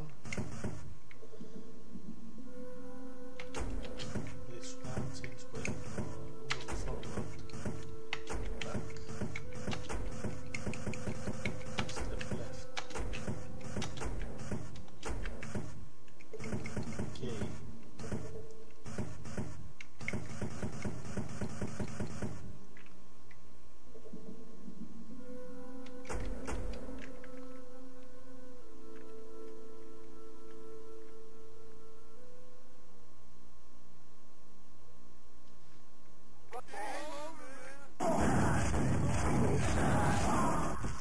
And I'm dead. Yes.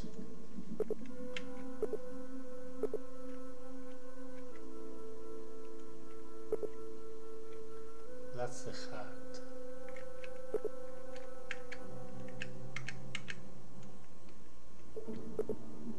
That's the normal. Okay. The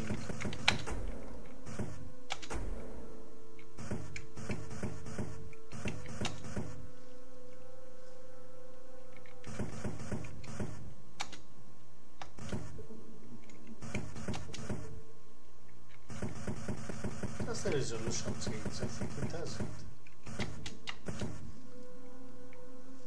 No, I don't think it does.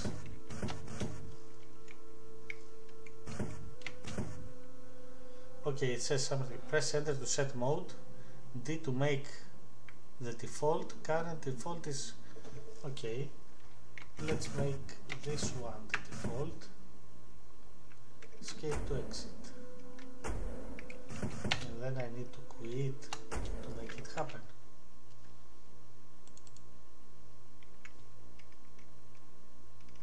Maybe.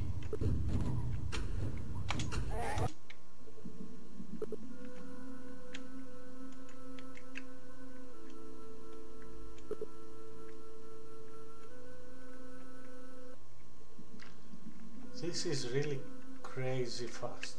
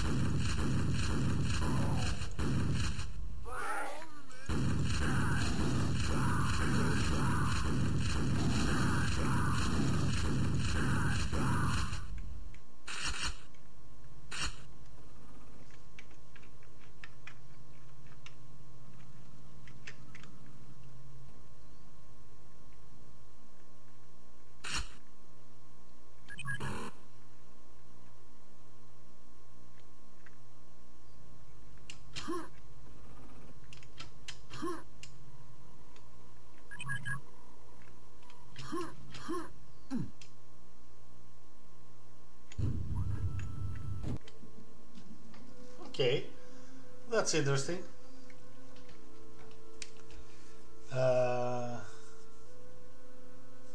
Yeah, it is really nice.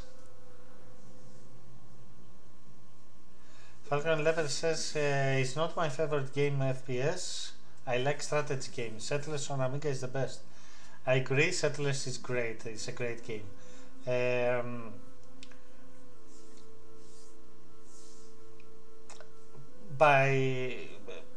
Actually, the FPS is my type of games. I like playing FPS a lot. That's my favorite genre. And yeah, the other time we have seen the Dark Forces. Let's see the Hydra CL.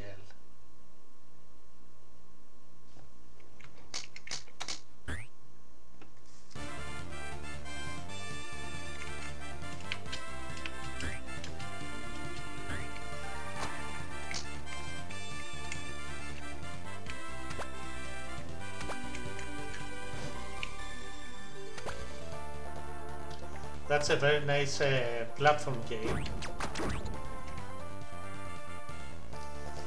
that is ported from other different systems.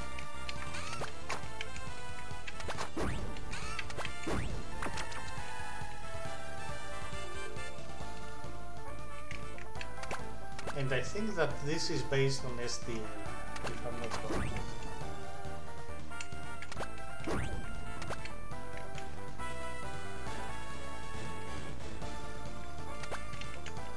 If you like this kind of games, I totally recommend it to try this out. It's great fun.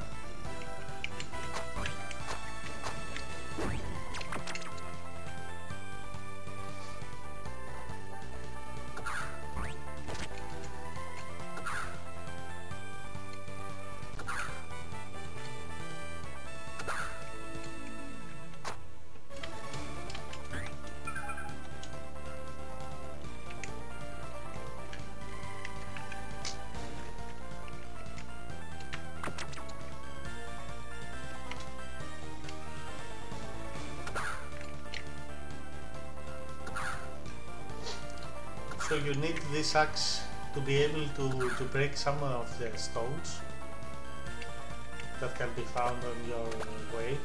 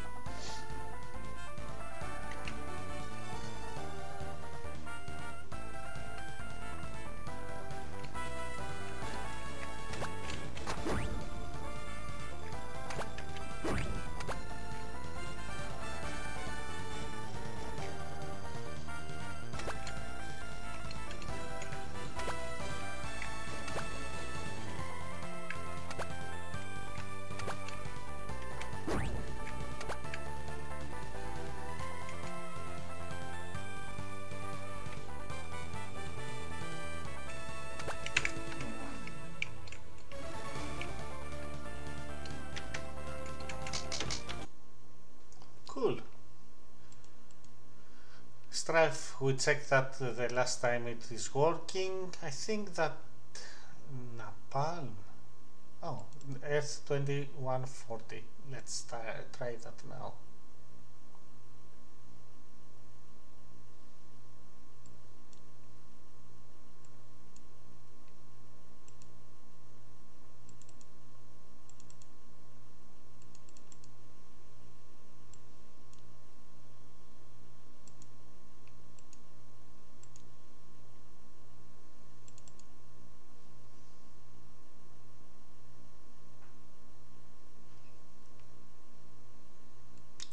See if there is any reason why it fails.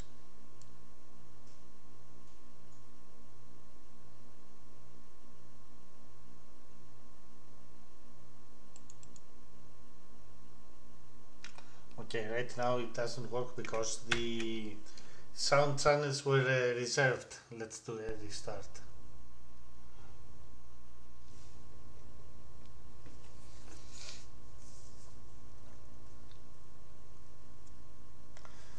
Yeah, let's see if now, after the restart, if we get into the Snoop DOS any information why it doesn't start the game. So I'm going to start Snoop DOS as well, and let's see the 800.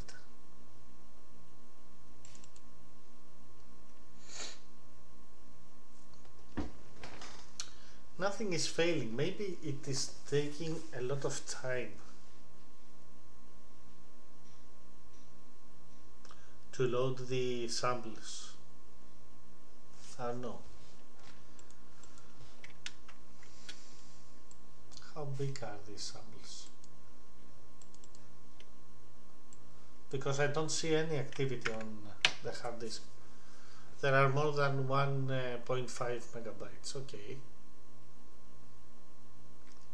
Yeah, from the Snoop DOS sorry, you don't see anything. Okay, from the Snoop DOS it doesn't seem to load. Hello JerkB27, thank you for the follow. Yeah, this seems to stuck somewhere. Anyway, I think that's enough for today, for this stream. Thank you everyone for being here. Next time I plan to have to be more prepared about the applications and run a few applications like the Deluxe Paint and the Lightwave or Cinema 4D on PiStorm and see how they are working. I don't know if I should bring them into my installation or try out the Caffeine OS that has all these applications there and just try them and see how they are working. Let me think about that, and maybe I can come up with an idea, or please let me know what you prefer. So that's it for today. Thanks everyone for being in this stream. Thank you Falcon for being here and for all your help. C277, thanks for being here. SLT Snake, thank you. Everyone in the chat, thank you for being here and spend your time with me today. I hope that it was interesting for you, and I would like to ask you that if it is interesting and if you find those streams useful, share them with your friends, with your Amiga friends, and let them know that we are running those streams here and we are playing with the PiStorm and the Amiga and the Amiga OS. So my next stream is going to be this Tuesday, which is Amiga OS for Gaming Night, and the next Friday again with the PiStorm.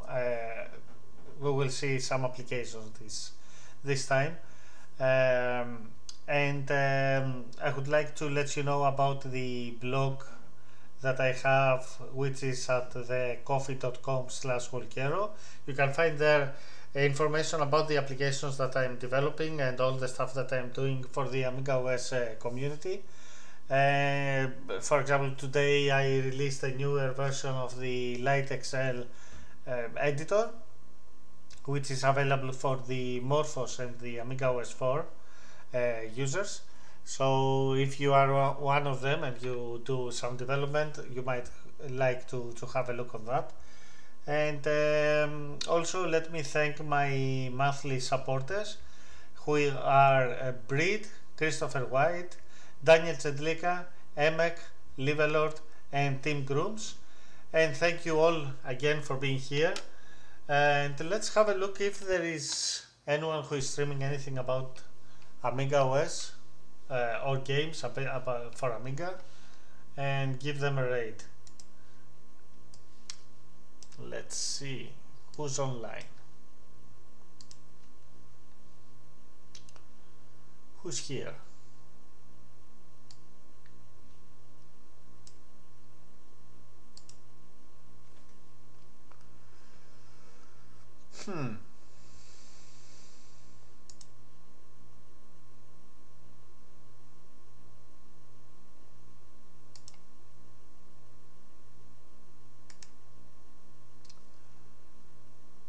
Actually, I see that the old man that games plays some games, but they are not for Amiga.